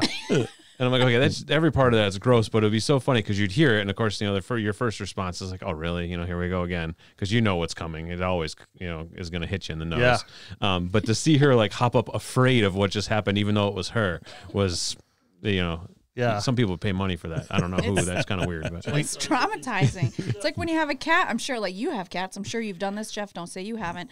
But you hear that noise. You could be dead asleep at 3 a.m. and you hear that yakking like they're gonna start, and you jump up and then you just don't want them on the carpet on the bed. And I've so many times have shoved my cat off the bed or off anywhere else but here. Yeah, I it's like sleep someone here. yelling fire. You jump up and you think that like it's the same reaction. You try to get to them fast enough to get them out to where there's no rug. Like, go ahead, throw up right here. You're good. And meanwhile, they're looking at you like, what the? Well, the best is one night we were sleeping in bed and Samson, well, I sleep with a CPAP machine. So by the time I get this thing off, he's like, like all over the bed. I'm like, oh my God, it's everywhere, And then because I don't like. Look at Mason's looking offended over there. He's like, listen, you guys. He's like, when I get home, I'm definitely shitting on your pillow. Yeah. He's like, I'm going home with this guy. Yeah, but it's true. You get to that point where you react quick because you know what's coming, And when they make that face where they're like, and you know what's coming out. You're like, no. You're like, please not on my new comforter. Yep. We have one of those, what do they call it? It's a Samsung vacuum, but it's the one that goes on its own. Oh, yeah. And a couple times that thing is picked up shit. Refuse. Yeah. And jams up and breaks and you got yeah, you just throw it away because it's like, okay, there's $500 down the drain. Drag it across the floor and, streak it everywhere. Smear. Skid mark row over here. My vacuum left skid marks. I'll never forget the day we came home from having breakfast and there was blood all over the kitchen. Remember that with Samson? Oh, Jesus. Looked like a murder scene. Like I thought somebody broke in, got killed, by something. And so we're looking, there's blood everywhere. And so I call Shawn. Shawn's like, all right, bow to stern. So I can't find nothing. He's like, all right, start looking at butts. So Samson was the first one. Time for the butt inspection. Yeah. Blood. So he Really? ended up, so it was like a 2-week process where he was losing weight like crazy. We're at the vet almost, remember, like every other day. Yeah. You were like pretty much living there. Yeah. And they thought it was a parasite. And I'm thinking to myself, I'm on the phone with Shawn every 5 minutes, it seemed like, Shawn, I think it's this. Shawn's like, I don't think it's that. There's no way. So I'm like, he's like, all right, go through the process. You have to start eliminating things. So finally it got to a point where I stormed down there one day. I literally had him in my arms and I'm like, we are not leaving until this is fixed. So tell me where I got to go, because I don't care how much it cost, and so we finally had to go down to Boston Road Animal Clinic, which I was not a fan of at the time. And we met Samson's doctor that night. And so she's like, all right, leave him here. I'll do the blood panel. We'll get it all together. I think I already know what it is. It's an autoimmune disorder. And I'm like, okay, so what does that mean? So basically he was eating his own body, you know. His body's attacking itself. Yeah. Yeah. And so it costs us about $300 a month just to keep him alive with all his meds and everything that he needs. It's like dog lupus. Mason's right here with me. He's like, I'm sorry, man. He's like, hey, bud, I totally forgot about you for a little while. There's 2 other guys over there. I wasn't cheating on you. I'm not used to all of this masculinity and testosterone. So much testosterone. Yeah. I heard you got some preparation H. He goes, you got any peanut butter? Yeah, she was just picking on my, you know, what's coming out of my butt. I need some of that You got cream. any soft music and some chunky peanut butter?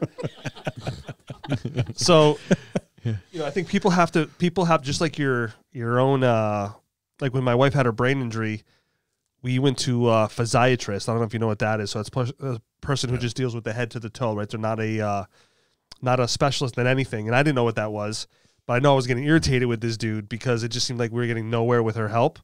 So I'm looking at his name tag one day and I take out my phone and I Google physiatrist and I'm like, and I stopped his conversation, like mid-conversation. I don't know what he was talking about. I go, so you're not a specialist in strokes or head traumas?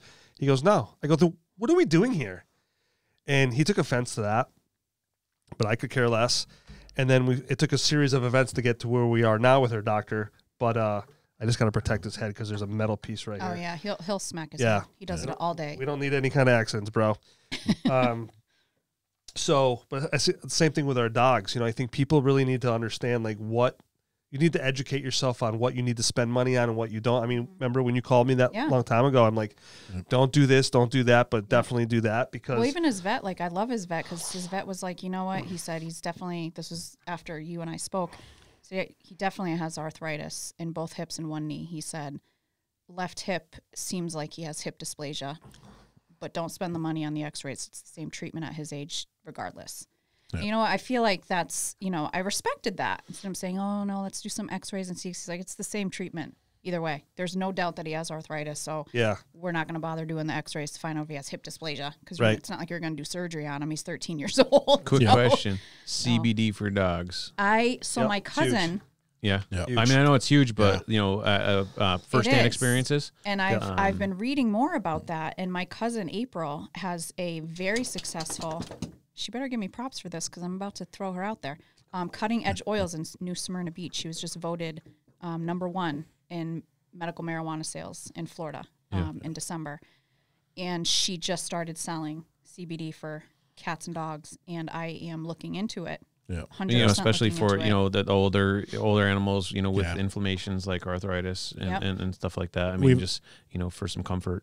We've had a lot of luck with dogs with arthritis with it. When it comes to anxiety, it's just like the medicine; it's a 50-50 shot. You don't know.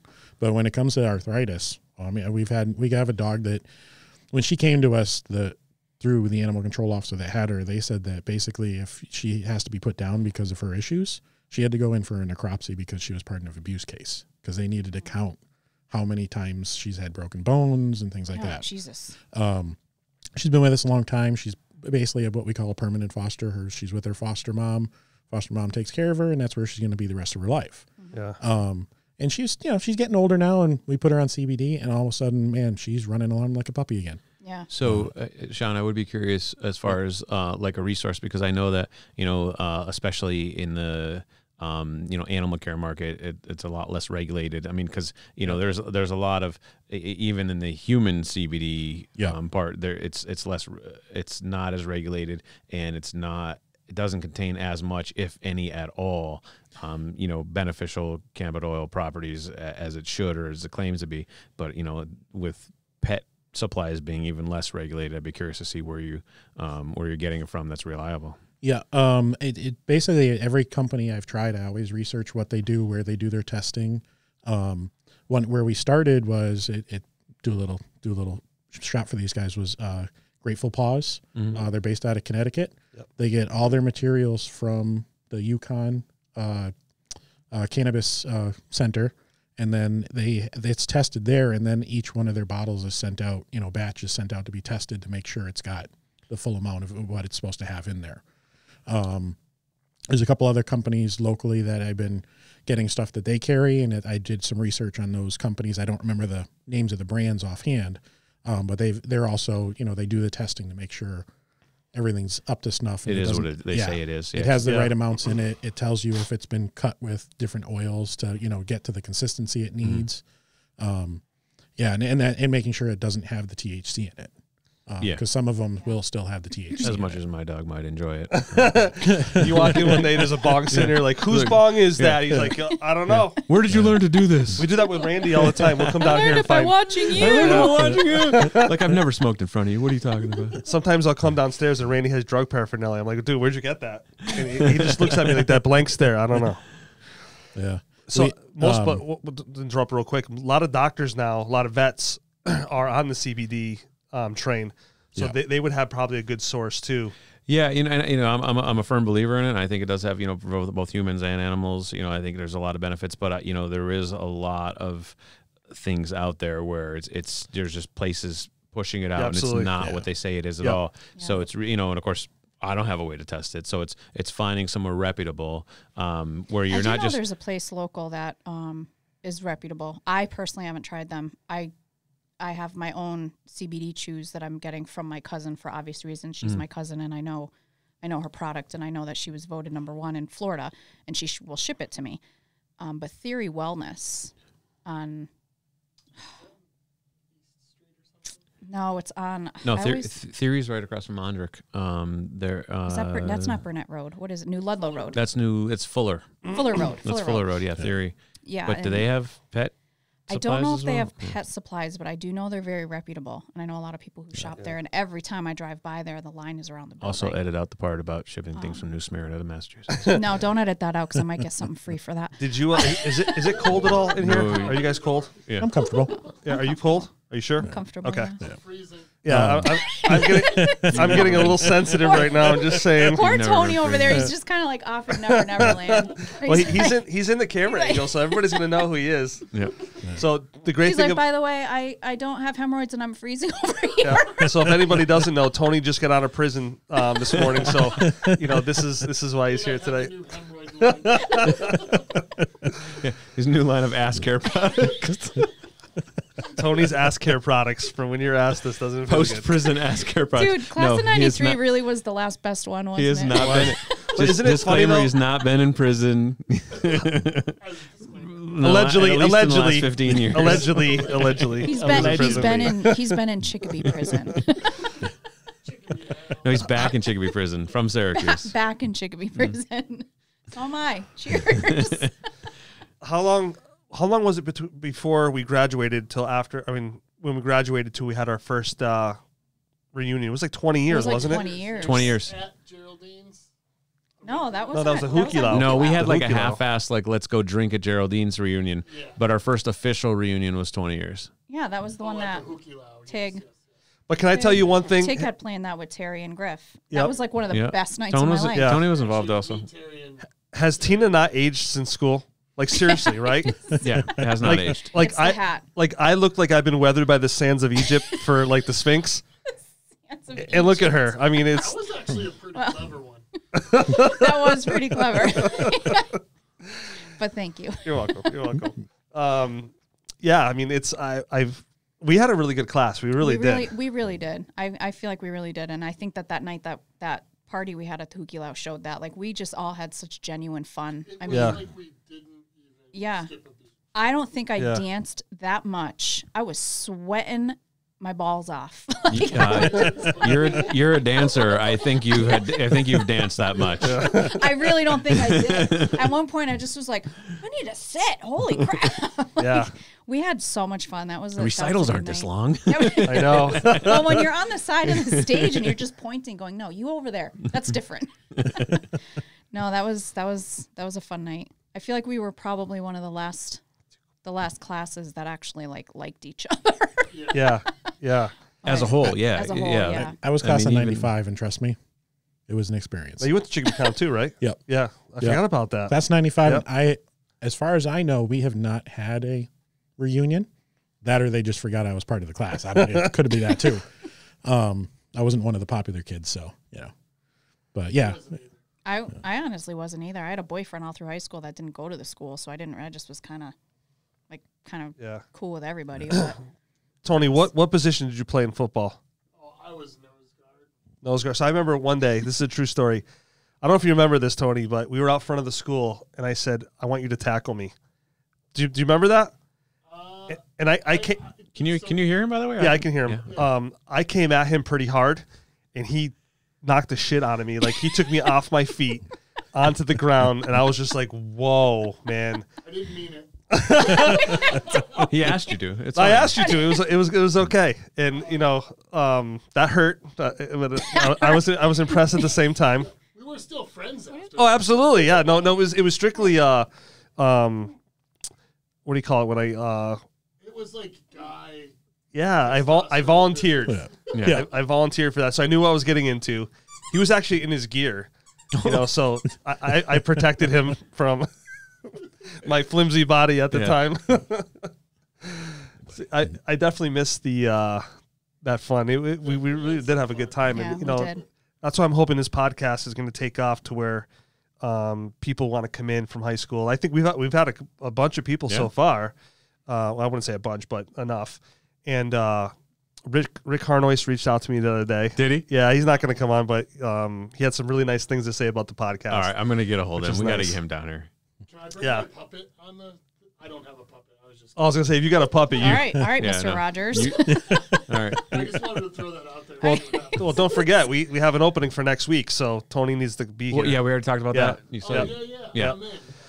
So anybody can hang out. For YouTube land out there, if you know us and you want to come hang out, we have plenty of room here. So if you want to come on and hang out and drink some wine and I'm mad at Meg. yeah, Megan. Meg blew me off tonight. No, I'm just kidding. She had to work late. Meg Landry. Landry? Yeah. Yeah. Because actually, I think we talked Yeah. about it a couple weeks ago. You said that she Yeah. might be on here as well. So I mean, we know we're She's- going to go to Egger House. That's She- where we're, Oh, that's on the plan tonight? we can Okay, let's do it. a drive-by egging.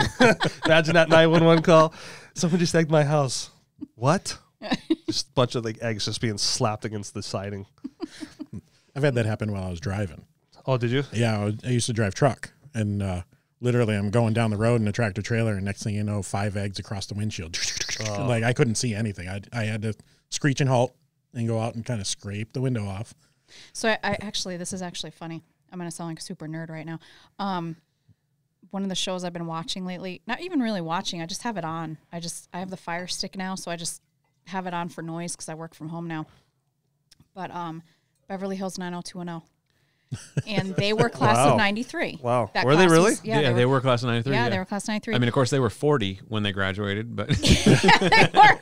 Andrea legit was like 35 years Yeah. old. yeah. But I watch it, and it's just funny because it brings back what you guys brought up, the egging. And one of the things that they did in like their sophomore year of high school, David and his best friend, they were like hiding in the bushes to egg, and then they all of a sudden realized like this isn't cool to do anymore. Like it was like, but I've been watching that show and going, God, it was good back then.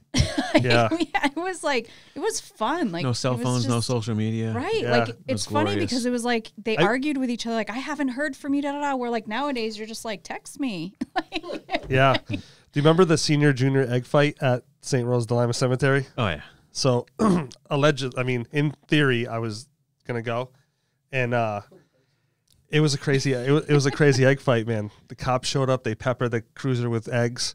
I'm like, well, I don't want any part of this shit. So I tried to go out the back, and this guy, I remember I get into You the were outside. How do you go out the back? there was I used to work there when I was a kid. My father used to be the groundskeeper, so I knew all the ins and outs of that place. So there Okay. was a dump in the back, so all these trails leaded out to this main road behind it. Was it School Street? It might have been School Street that went down. I'm not sure. But I knew where I was going. Pitch black. Boom. Nailed it. Got onto the main road. Some guy pulls up in a truck right next to me. And I was, 16. And he's like, were you just in that egg fight? I'm like, I don't know what you're talking about. I was on my way to my friend's house. You stay right here. I'm going to go get the cops. I'm like, fuck you. Later. Yeah, stay here. Okay. So I decide I'm going to Take these eggs. I'm out of here. Do you want me to put my heart here? Is this how it goes? So I decide I'm going to run in the woods, which actually went down the hill onto 391. So here I am, a 16-year-old kid trying to navigate through 391, through the pickers and everything, back to where I think my house is.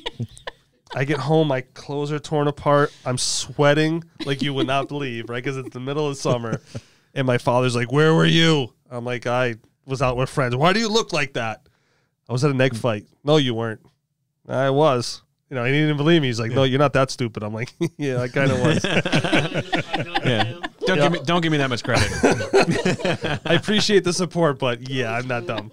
So I remember going up and down Memorial Drive. I was just going to bring that up. Cruising the drive was the thing to do. Yeah. Yeah. Lean We into did the it. side with your windows We did it all the time. Of course, I didn't have the coolest vehicle. I had a 3/4 ton Dodge van with lights all over it. Thing looked like a UFO. Oh, yeah, It was like a mystery machine. Yeah. a dollar vehicle. It had to have a motor put into it. I dropped the motor into it, got it on the road, driving it, and that was my cruise machine. Yeah. If I would have known better, that's what I would have had. Did you it was have like the bumper sticker like that a said, mobile? don't laugh, your daughter might be in here? I feel like that's mandatory. That was one I didn't put in there. And it was the utility van, so it didn't have all the windows either. So it definitely looked like Oh, that. so it said creeper free pulling candy up on the and, side. Yeah, free hugs.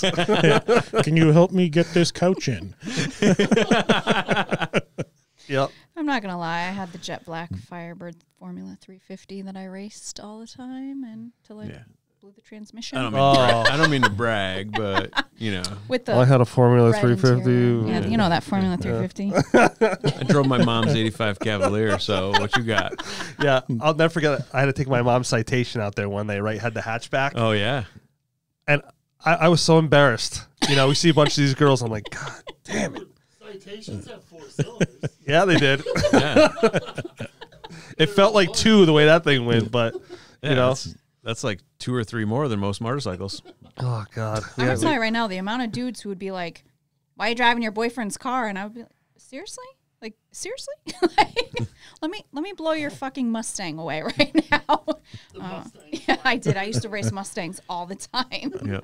I'm And then everyone was surprised. like, wait, which Mustang? Because there's about 40 of them. Yeah. I'll never forget Officer O'Grady. He used to pull up next to my car and go, Jeff, you're going home tonight. And I'm like, am I? He's like, yep. And he'd follow me home, watch me park my car. And I just knew I'm not even going to mess with this guy. Like, I'm not going to get back in the car. And cause he could get me for racing, all that kind of stuff. But he did that with a bunch of us. He would take us home, follow us home, park your car. You know, he definitely could have written us tickets, got our cars towed, you know, but he was a different kind of cop back then, as long as you were respectful, you know. But that's when Blondek used to run that drive with that 340 Duster. White freaking Duster. You still got it. Oh, yeah. Does he really? Oh yeah, it's if you go to the Moose Cruise nights, you know I frequent that when they were happening. Still got it. Of course, you know the motor's been he rebuilds it like every year. I think. yeah. Wait a minute. So we're in the age group now that goes to the Moose? Go to the cruise nights. I didn't say I was. Okay, all right. I didn't say I was a member. That's the next age bracket where you start. All right. Yeah. I look at the cars. I have a couple of beers and a cheeseburger. I'm And- not in the Moose. Good. All right. I just want to make sure That's that. offensive again. You're like, whoa. He's Yeah. like, whoa. 'Cause I know whoa. exactly what that means when now you're in the Moose. Yeah, she just. I just heard shots fired over here. That's what she's doing. No offense to those that go to the Moose and are members, I was a but member. I can't. I'm not a member. That's because my boyfriend was bartending there at the time. I was a member. Oh, I think I know who you're talking about. Yeah, you Yeah. know, James. Yeah. I wasn't going to say Wait, it. edit that out. That There's a lot of bastard. guys named James. That's Bastard fine. James. No, he's a good dude. Is he? Sorry, Oh. James. Sorry, I didn't mean to say No, bastard. no. I thought No, that's where we were going. So I Oh just. my God. I would no. also say James is a good guy, but I He's a never very dated good him. guy. So. No, he's a very good guy. Very good guy. We never had any issues. We just weren't compatible. We should have been friends. Like there shouldn't have went beyond that. I said That's to why my it's wife worked all the out with time. I'm James and I. like, We're we should friends. just be friends. And she's like, what are you talking about? Edit that out. I'm like, oh no, it's staying. I'm staying strong tonight until I get upstairs. Then it's a whole different ballgame. That's funny. Yeah, it's you know, I'm really proud of you that you. We talk a lot about people that do and people that don't. So people that want to do something, you know, there's that specialness that we finally get to that point where, like, you know, we're just going to do it. Like your mission. Yeah. And Rainbow Rescue, you know what I mean? Yeah. Those things take a lot of And your podcast. in the podcast. Don't leave it out. You know, so one of the things I have a friend of mine. His name is Kenny. He definitely gives me a lot of constructive criticism, which is very helpful. Yeah. So one of the things I was doing, and I knew I was doing it. It's just you know, you feel where every guest doesn't really know some things. Like I talk about my dad passing away all the time. I talk about this and that, and I'm really trying to curve that back a little bit and be more of having you talk. But it's hard sometimes. Like I feel like sometimes I need to carry on the conversation when I really don't. You know what I mean? Well, at the same time too, your personality is who the show is. Right. And then us with you talking. So knowing your history is part of having that personality that like there. Yeah. Yeah, you're know? inviting your guests into your world. It's not vice versa. You know, Yeah. so it's Yeah, see, I think it in a different way. You're inviting me into your world. No. It's weird how you know. Yeah.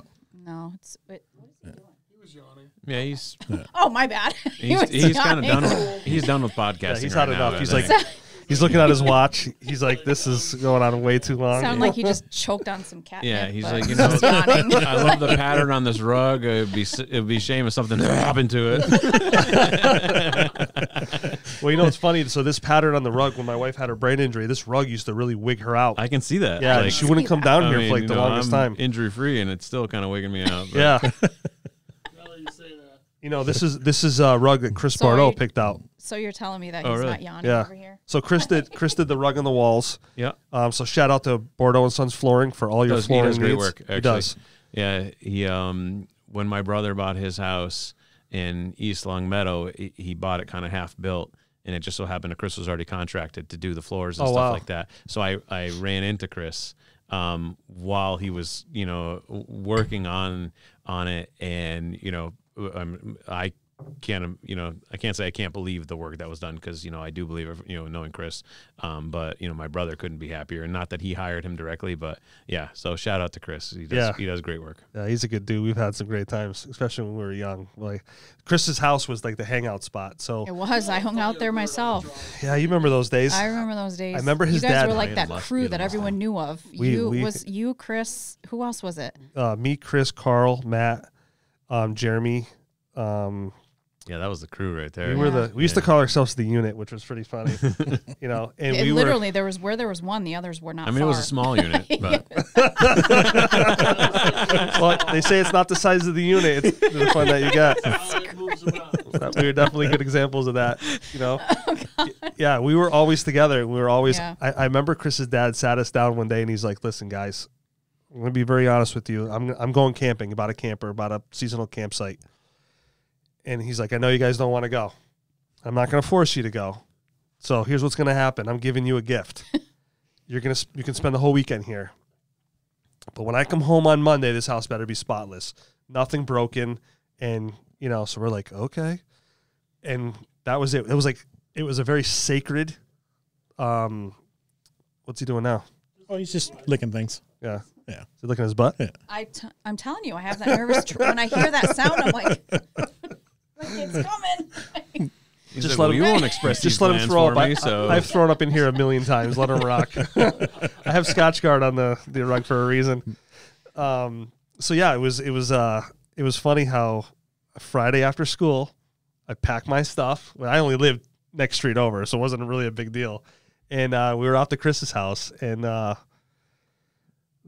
fuckery that would go on was but we were actually pretty respectful. I was for the just most gonna say, part. I've never known you guys to be. You were on the wilder side, yeah, but it was never in an outrageously disrespectful. Like it was never like that. It was just you guys knew how to have fun. We did. We laughed all the time. We laughed all. I mean, it was it was great hearing the stories about the wall and the pit and all that kind of stuff.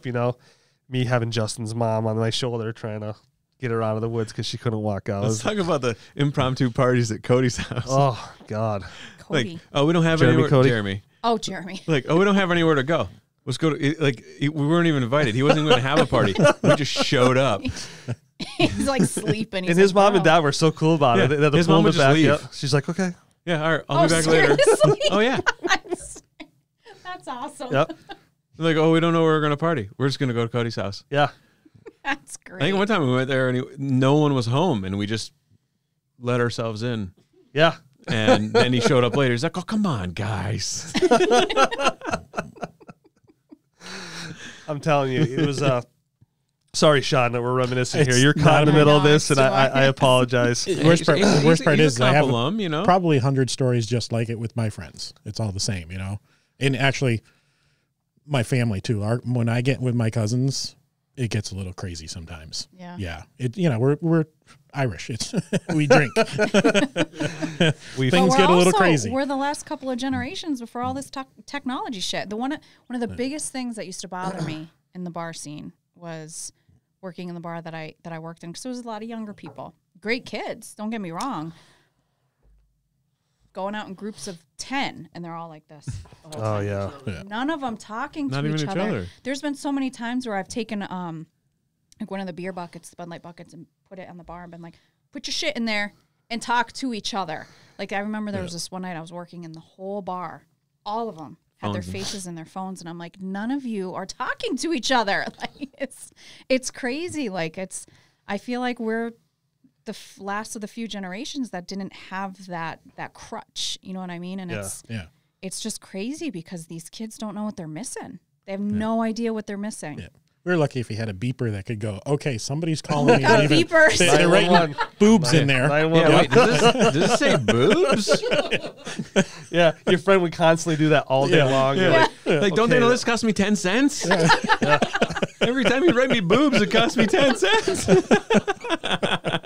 Plus my $19.99 a month. I remember when the cell phones first came out. First of all, they were like ginormous. Yeah. But it was like, if it's not an emergency, don't call me. It's like $3 a minute. I had one. I had the original bag phone. I worked for Leechmere at the time. It was $1 a minute. God, Or no, it could have been $1.99 a minute. I think It might have been, Yeah, right? It was something crazy. Plus like $50 a month. Yeah. Just to have it. Yeah. And we got it because my son's mother was pregnant and I was working overnight. And so I had the beeper and the phone. And Beeper. Yeah. It's like a regular Zach Morris over here. I'll never forget. I got pulled over right in front of Gino's Auto Body Shop because I lived right there. So I came around the corner and I might have blown the red light. I don't know what I did. But he pulls me over. And I had the bag phone sitting right there. So he shines his light and he goes, "What do you have a bag phone for?" And I could afford it. I didn't have any bills really. So I told him, I said, my son's mother's pregnant, and next thing I know, my beeper goes off. And I'm like, oh, shit. Was that it? Was that the night? No. Oh. But he thought I was doing drugs. Oh, yeah. So the next thing I know, I'm out of my car. He's searching the car, and I didn't know my rights back then. I'm like, fine, go. You want? We already had the car seat in there already because we were like days away. It was that close, and of course he didn't find anything, but he was grilling my ass. So finally, nobody had a bag phone unless you were dealing drugs or recording. Yeah, and I had the thick gold chain out, like. Oh yeah, yeah. Absolutely. So I was definitely not helping my cause one bit. So look, I got it at Leechmere, dude. I got a discount. Yeah.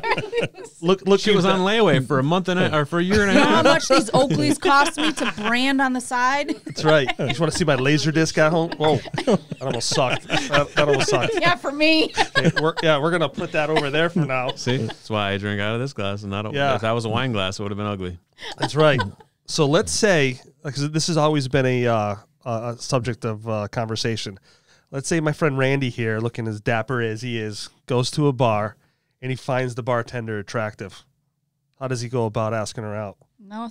Is there any rules? He doesn't, because he's a pedophile. Look at him. Well, I mean, let's assume Randy's a normal guy, hasn't been stabbed. Randy goes, I heard that.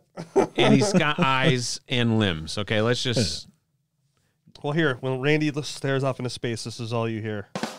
Hold on. That's Randy's. I got to get better with this thing because this thing would be hours of fun. You can do sound effects and stuff with that, right? Yeah. So I've noticed that I can actually do it using my cell phone. I can capture the sound, make it into a WAV file, and send it to my computer, and then transfer it to there. It's a little bit of a process, but Randy's gonna come to life and stuff. Yeah. So we need someone who does like voices to do sound bites for Randy. Yeah. So I don't know if I want him to sound like Christopher Walken or. Oh my God! You want to talk about laughing? You know who Marty Caproni is? No. Oh, he's a comedian. Marty Caproni or Steve Vecchiarelli. They're both. Steve Vecchiarelli, yes. Oh my God. Vecchiarelli would be good. Oh, if you got both of them on here, I want in on that day. All right, so Vecchiarelli's a Chicopee native. Is Marty as well? I think he is, but he's done stand up with some of the best out there. Yeah, really, and they were really big in promoting stand up with within Chicopee and the surrounding areas. Yeah. They'd actually. So do you know them personally? I do. Yeah. Marty's done stand up with one of the Wayans brothers even. Oh, yeah. Marty's he's hilarious. He's done a lot of stuff. Steve is funny as hell too. Yeah. So you're challenged now. I'll Is get to him in get- here. yeah. No. So you've been knighted. Hang on. Oh, here we go. Right live on. I told like Marty's a good friend of mine. He's a good dude, and he's oh my god. As long as I'm in on that night, I'm good. You're gonna need more bottles than that. They're hilarious. Brett will be the man. He'll bring it. He's I'll not bring the scared. bottles. Yeah, and they're two of the most probably I'd say supportive of local small business and people doing their own thing. And Yeah, just they did they're good guys. pre-COVID, huge push. I to, mean, we like, have an drive- opening as drive stuff close into as Chicopee. next on Monday. So I literally I don't know Steve. I mean I know Steve, but I don't have. I don't I'm know not able personally. to- Like I know going on? him because of what he's done, and I Yeah. know him through Sorry, I did the through same people. But I could probably reach out to him, one way or the other. I'll reach out to Marty. And like, Marty ASAP. certainly He would could. do Marty it. knows Steve. Oh well. my God, he would do it in a heartbeat. yeah, He's tell him all if he about wants to stuff come on like a that. shit show. Here we are. Jesus. So he did when I met Marty. This is actually a really funny story. So my sister was turning 40. It was her 40th birthday party, and I was planning a surprise party at her house. And Marty had come into TD's, and he was talking with Tom about something that they were working on together. Tom's the owner, obviously, of TD's. And we got into some conversation, and I learned that he was a comedian. I wanted someone to roast my sister for her 40th. Oh boy. And this gets better. This is How did hilarious. she take that? No, how this came about was, so when he learned who I was, he was like, wait a minute. He was like, is your sister Tammy? And I'm like, yeah, my sister's Tammy. He was like, you have got to be kidding me. He said, remember back in the day in high school when you partied in the woods? They were partying in the woods behind the cemetery in Springfield by the Rotary, by Bay State. And the cops broke it up. And everyone just scattered their own ways. And him and his buddies were in the bushes, and my sister was just running. He grabbed my sister and covered her mouth and pulled her in the bushes, and she's freaking out. Long story short, they ended up in the bushes together, hiding from the cops with their buddies, just talking and shooting the shit. And he found out that that's who my sister was turning 40, and he was like, oh, it's on. It was the best roasting because she didn't remember him. Oh, So yeah. But he already had that. he already had that story, Yeah, so he yeah. led with that story, and it was like it couldn't have been more perfect, and that's how Marty and I connected, and it was just hilarious when he relived that story to my entire family in front of everybody, and she just was like, oh my God, like it was just hilarious.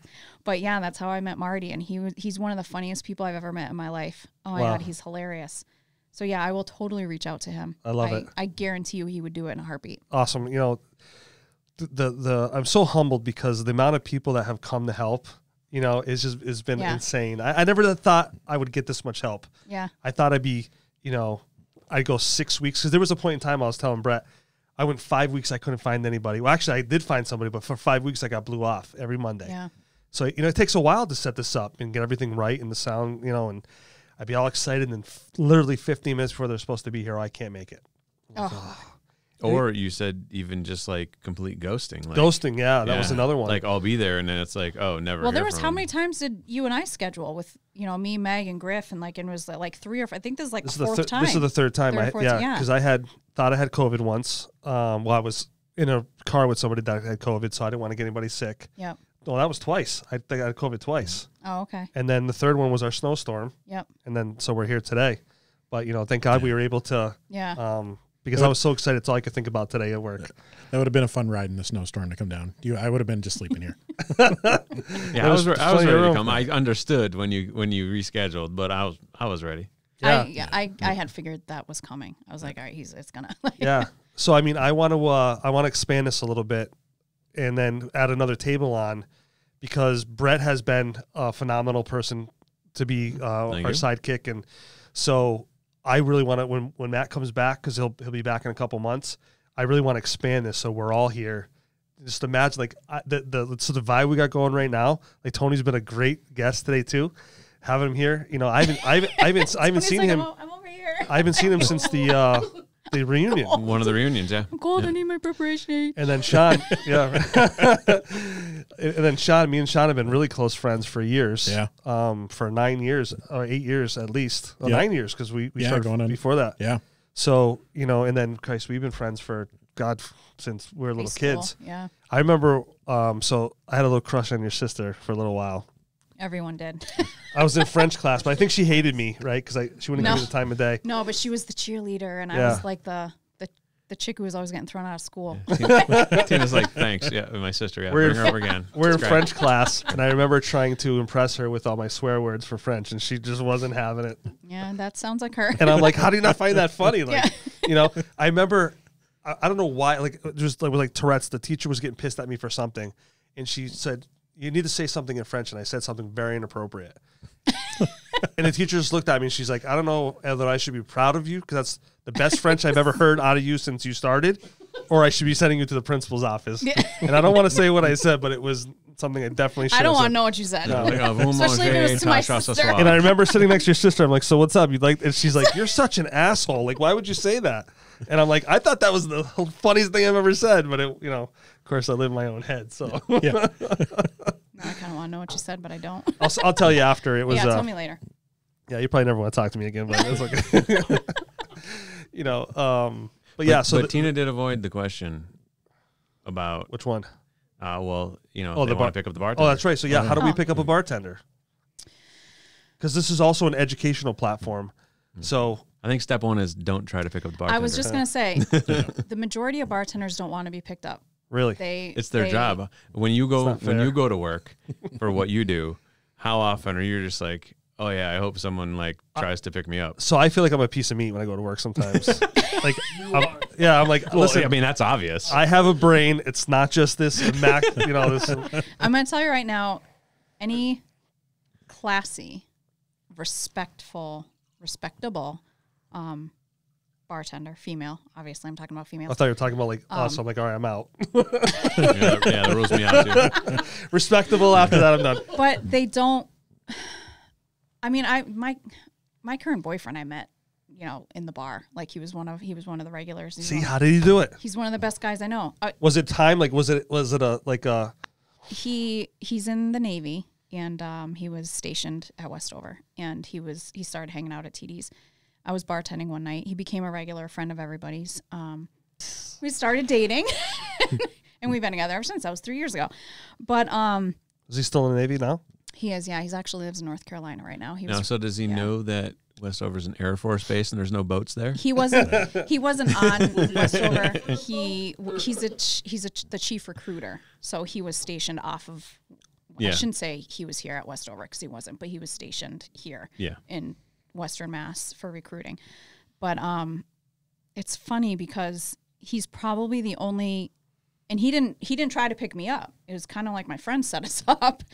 But fellow bartenders, and I used to talk about all the time, like we appreciate compliments and we appreciate the effort, but at the same time, we're just like, if you treat the bartender like a piece of meat, it's just not, that's not kosher. Yeah. Like just because they're bartending doesn't mean they want 25 guys coming in that night trying to pick them up. Befriend them. Like, you know what? One of the things I used to say to people is my favorite customers used to be the ones that I could have real conversation with, not the ones who want to know what I did for a living. Yeah. Is this all you do is bartend? Because that used to be one of the things I would want to hit someone and be like, oh, so you're a bartender? That's all you do? It? Like, really? You Like, guys made a good living. Some bartenders. I'm going to tell you right now, I wish Yeah. I still did it. Yep. Because the money is ridiculous. Yep. But have conversations about life. Like, that's how you're going to connect with a bartender who you might be attracted to. Like, don't just talk to them about, oh, those jeans look good on you. Like, I mean, come on. And if they're being friendly, it's because Hold on, let me write they're that down. in the customer service industry. It's their job to You're be right. friendly. You are Right, yeah, correct. and yeah. it affects your pay if you're Yeah. not. You are- They're not hitting on you. You Yeah. are correct. Absolutely. Thanks, Brett. Just You are ruined correct. everything. But I will tell you, bartenders are some of the very rare people out there who you can have a genuine conversation with, and Because they've heard it all. Well, I've had the best conversations with bartenders. But it's not only that; they're gonna if they're truly like good people, they're gonna everything you say to them stays between you and them. They're not running their mouth about everything that you say, unless you say you're gonna murder somebody. You know what I mean? So And you- even if they do so you're run like their my mouth, attorney? it's just someone who doesn't know you because it's a guy who showed up a couple days later. You're never gonna believe what this asshole told me the other day. Right. Like you don't know him, but you know. Well, you remember Johnny at the Hukilau, the bartender, Johnny? Oh, yeah. Yes. So Yeah. he is solely responsible for me and my wife getting together. So I was, and I told this in another podcast, but I wasn't. Is he laying down? What's he doing? He's actually looking at the door. Oh, he might have to go to the bathroom Here again. he comes. He does that. He's okay. Good Calm down, Mom. Calm down. It's the old man fog. He's like, Yeah. where am I Yeah, he again? just- yeah, Oh, hang on. Yeah, he bumps into a wall. He comes back. He's good. I think he's trying to show you at the door, so that might be a secret. So yeah, when I met my wife, I used to work with her. She was my boss. And so we used to go to the Hukila every Wednesday. I mean, we were there every Wednesday religiously, but we went there, like I lived down the street, so we were always there. And I remember Johnny pouring her a drink one day, and he gave me the wink. And I'm like, did you just roofie her, Johnny? Like, because we're not supposed to do that. You know, I'm interested in her, but not that way. Like, I don't want to go to jail. And so he would definitely make her some stiff drinks. And, you know, I'm like, I need her really drunk because I need to look really good, you know? And, yeah, that was the night. That's how we started to get to know each other, was going to the bar. Because when she was at work, like, she was very together, you know, and I used to make fun of her. Like, I used to walk behind her. She used to have this little clip. His notepad. I used to go behind her and go, making fun of her. And all the guys in his store wanted her, and they would always talk like they were dating her. Well, come to find out, nobody was, you know. And one night she decided to do a little white lie that all her friends gaffed at her. So she wanted to go out to the Trumpets. So I'm like, all right, whatever, I'll go out. Well, she came into the club with her hair done, her nails done. Trumpets that's the one across from Denny's, right? Mm-hmm. Or was, yeah. Yep, that's where all the people who just recently got divorced. Yes. And we're they going on hadn't a yet bad tear. graduated to Geraldine's or And for the audience, the people who don't know, Trumpets was a hotel, so you know you had rooms available. Well, there you if have that it. was your thing. Yeah. And so she comes in with, I can tell you what she was wearing that night, like to the T. But her hair was done, her nails were done. Like she was like, and I'm like, what? And that was it. I was hooked. Game over. But Johnny was the one that was kind of stoking that fire for a little while and getting us to talk to each other. And because, you know, I was there with a bunch of guys and her, and then all of a sudden, you know, after a couple of drinks, we'd loosen up a little bit, and then I would turn away from the guys and start talking to her, you know, and that's how the conversation started getting better and better and better. So it was, so shout out to Johnny. Nice. Shout out to our Nice. bartenders. I don't have a romantic love story like that, but you know, my drinking years began at the Bridge Cafe, R.I.P. Ooh, I forgot about that shit, place. That place was that yeah. was a good place. So we used to Dan Martineau and I, and then you know Tony and you know a bunch of others got added in, but there was a bartender there who went by the name of TD, no relation to TD's bar, but his real name's Huey, and fantastic guy, bunch of years older than us, but you know he's been invited to most of our weddings. Oh wow! Since Bridge Cafe closed, he's a bartender at or was, I don't know what's going on with that place after during COVID, but at the KFC on Granby Road. But just salt of the earth guy, like one of those people, like you kind of opened up to, that typical like bartender story where it's like, I'm going to pour my heart out to this guy, and like he knows me or us and a lot of my friends and I better than a lot of people. Right. And, we've been, I've been to his 50th birthday party, like his 25th wedding anniversary. Like, I get invited to all these things, and, a lot of people are just like, oh, where are you going? I'm like, oh, I'm going to, this thing. Oh, how do you know that guy? Well, he's my bartender. Yeah, it's like my barber. Like I have. The crazy thing is, I used to tell people all the time, if you don't trust your bartender, you need to go to another bar. Yeah. Like literally, like you can't, like some of my closest friends are people who I met bartending. Right. Like they come in and not that you want to promote people going through things and drinking. I mean, we've all been there at one point or another, especially at our age. We've been down our roads, or we just, he's seen me at my worst and at my best. Yeah. So, yep. I some of my worst times were in the bars, but some of the best people I've met were in those bars, because you're at your rawest point. You're going through something and you don't know where to go. So you grab the bottle, you grab the shots, and that's where you meet some of the realest people. And it's like, and those bartenders, I take pride in knowing that some of the best people I know were people who worked for me at those bars. And some of the best people I'm still connected with are people who worked for me. And I don't even like saying for me. It's more like with me. Like they worked with me. They're just good people. You know what I mean? And it's like they cared about the people who came in that place. And you could tell And you could tell because it wasn't just about them making money. It wasn't just about, and that's what it should be. That's what the bar scene should be. Like, your bartender should get to know you as a person and understand your needs as that person. And you know what? You might need to go in there that night and get fucked up because of something that happened. But you know what? That bartender is responsible for getting you home safely. And there's, you know, like some of the best people I know are from the bar scene. It really, it's crazy. Yeah, and some of the best stories, like how people connected, happen that way. I tell people all the time, get off of the dating sites, cut it out. Rely on the people who know you to set you up with somebody. Like, you're not going to find somebody on these, on Zeus and I don't know. My friends used to set me up with some really weird people. I don't know. There was plenty of times when I went in there and, you know, it was evident that I was not, you know, I was having a bad night and my drinks might have been a little stronger. And then there was other times where I was, you know, cursing them out because I thought I might have been watered down and it might have been for my best benefit. But, you know, it was, you know, a great person nonetheless. So, you know, there's a lot of great friendships to be made, you know, with the bartender. They're people. Yep. And they're great people and they deal with a lot of shit. Yeah. You'd think retail's bad. You and I both have talked about that a bunch of times. Yeah. I thank God every day that I worked in retail. No offense, Tina, than that I was not a bartender. As much fun as sometimes it seems, it is not, you know, an enjoyable thing a lot of times. I mean, the fun times outweigh the bad by a long shot, but the bad can be really bad. So, like, so you're a Guinness guy. Yes. Yep. Yeah, Guinness and, you know, Jameson. Got a couple of different whiskeys that I do like, but Guinness is my big one. I've always, like, when I drank, I wanted to get behind Guinness. And I feel so, like, it's a dinner for me.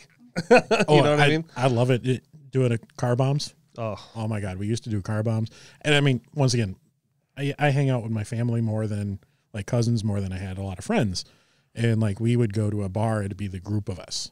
And we're all had what we call the O'Brien build, just big. So we'd come into the bar. Most of the bars that we went to, we knew the bartender there, so it would always be a good time. We were at one place, and we had a couple other people that, you know, knew us, that were with us, and somebody started a fight. All of a sudden, you see 7 people, all O'Briens, stand up, and the fight stopped. Yeah. Because they were messing with one of our, and that's how our family always was. It's like, you know, get into it. It's, you know, we're at the bar, let's get into it. And not that that's always the best thing, but. Right. Yeah. It's having each other's back. That's what it is. Yeah, and that's one of the best feelings about having your own little spot is you become part of that family. And there's, you know, I mean, being in the position I was in for as long as I was judged by a lot of people. My family, my closest friends, they judged me for what I did for work. But I'm going to tell you right now, those people were the core of my life during the toughest times of my life. They really were. Yeah. And they were the first ones to have my back in a bind, 100%. So many times, I can't even tell you how many times where my closest family and friends hid under a rock. You know what I mean? It's like, so, I mean, I don't regret those. I don't miss it. I don't miss it, but I might miss it sometimes, but it's, you know, I like having the consistency back in my life, schedule wise and, you know, paycheck wise and like all that. But, you know, I miss those people. They were, you know, I keep in touch with a lot of them, and a lot of them, you know, occasionally will text me and be like, how are you? And it makes you remember, like, times like you were saying, like those are the people who are going to have your back when you are at your worst. They're going to have your back because they've been there and they get it. So family isn't always blood. Nope. No, that is for damn sure. Yeah. No, it is not. I mean, some people that I would have never in a million years thought would have left my side. When I was at my lowest point, just disappeared. And you get this whole new crew of people. And it's like, wow, okay. So this is what revolution is. Yeah.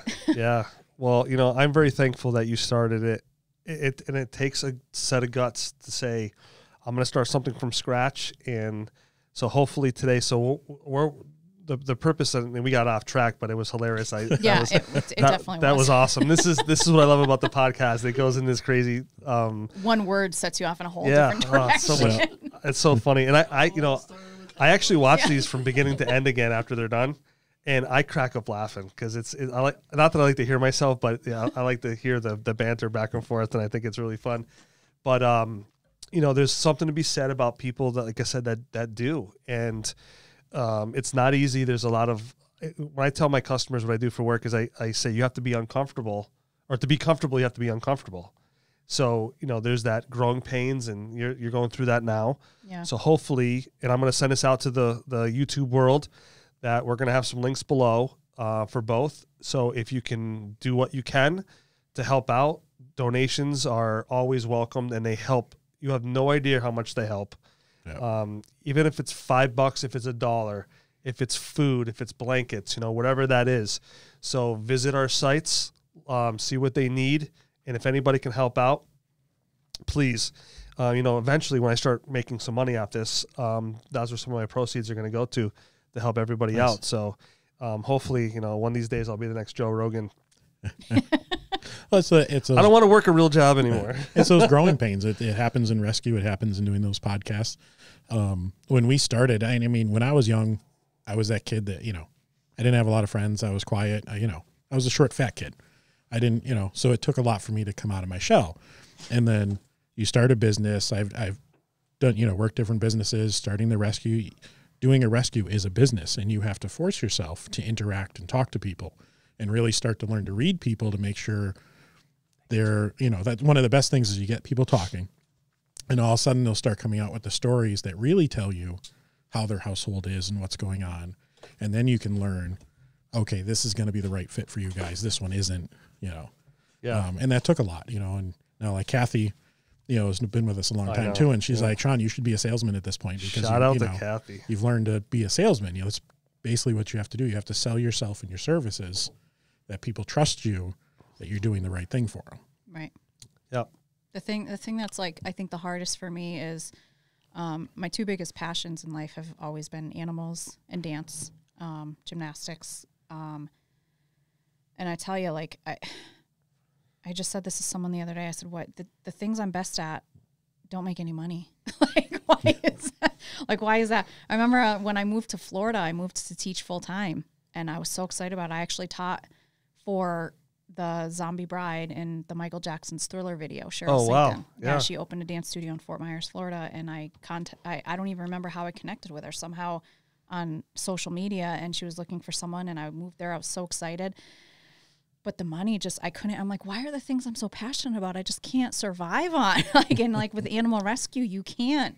You don't. Yeah, you're not getting rich. Yeah, no, you can't even pay your rent. Never mind get rich. Yeah. Like, nobody in our group has a paycheck. There's no paycheck at all. It's all volunteer. Yeah. But at the same time, I'm like, it's one of the most fulfilling things. Like it's crazy. Yeah. It's just Yeah, but if you love what you do you need to make more than you just enough to survive? You definitely don't. But the thing that stinks about it is with doing rescue or teaching and coaching, and that's not just in dance or gymnastics, but in different fields of coaching that people do out of passion.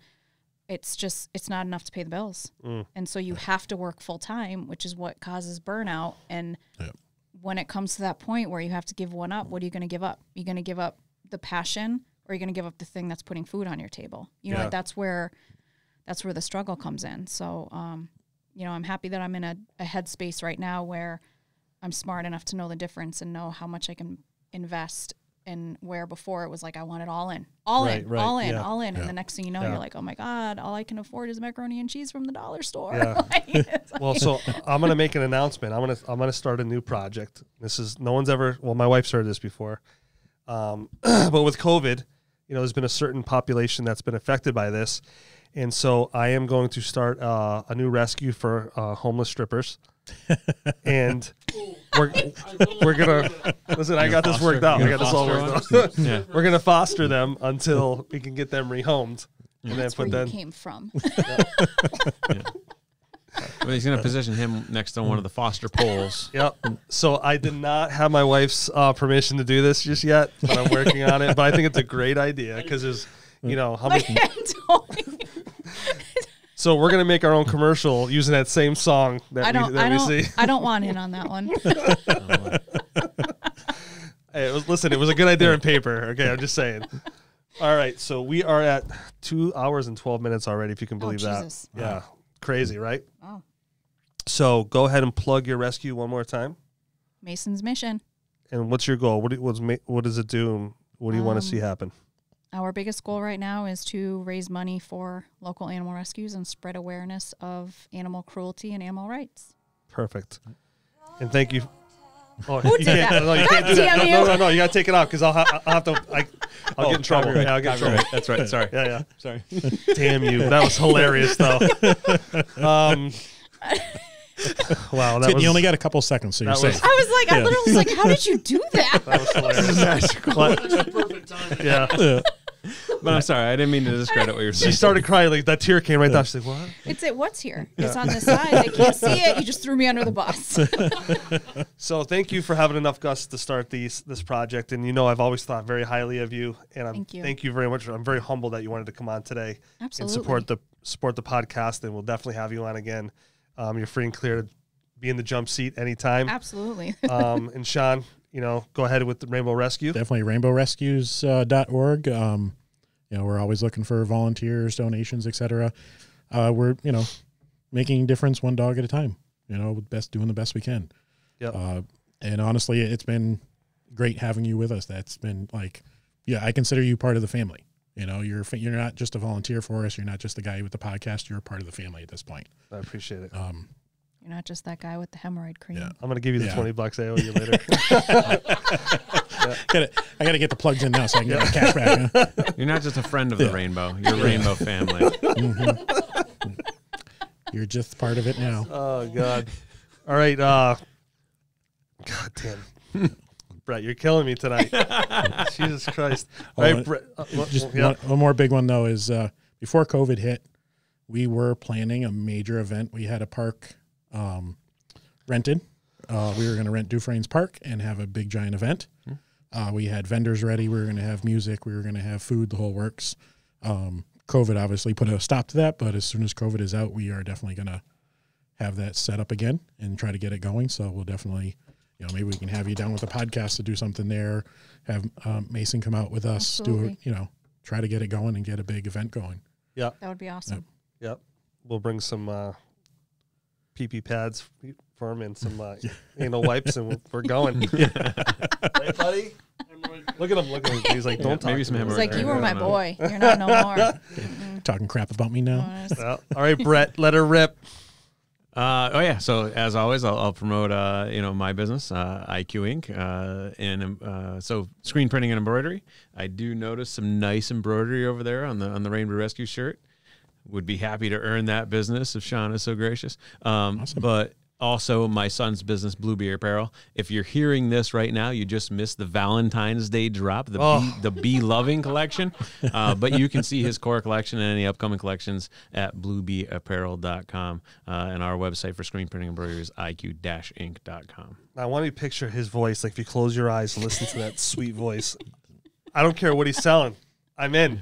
That's the radio voice. He's got it nailed. He's got it nailed. Look, this is a long distance dedication. He's like, I've been trying to reach you about your car warranty. Yes, we've been trying to reach you about your expired car warranty. And what about Tony? Tony, want to add anything before we close down? Yeah, I'm opening up a stripper rescue agency. For all your That is a phenomenal idea, by the way. I just want to throw that out there. And he's going to tackle them. That's going to be his profession Yeah, from back with in the the- high school days. I'll finish that sentence. He earned the right. So, Tony, thank you very much for coming down and supporting the podcast, man. And hopefully we'll see you next week and you can be at the table. So this is it's like a hopscotch thing. You get over there and then you come over here. And Brett, I'm sorry you had to be on the chair today. No, this is good. But I thank you for being the guy that's going to take care of our camera angle tonight. You've been definitely a team player. So, all right, guys. Podcast number 17 is in the can. And, that's it. Hopefully 18 is going to be next with Tony. So we always give the peace sign when we leave. And we got Mason just checking us out. He looks like he's tired. He's like, That guy's I'm had done. enough. He's He like, He's can like, I go I'm to done. sleep now? looks like that drunk guy at the bar just before he closing time. He's like, Yeah, Tina's like, I've seen this face a million times. He's going to shit soon. oh, that's the look. That's fucking hilarious. Yeah, Tony's like, I've made that face a million times. All right, guys, podcast number 17. We got to get out of here. We're going to be here all night because we definitely could be. All right, thank you very much for supporting us. Always like, subscribe, and please share. That's the biggest humbling thing you can do for us, and I appreciate everybody watching as always. And peace. Peace.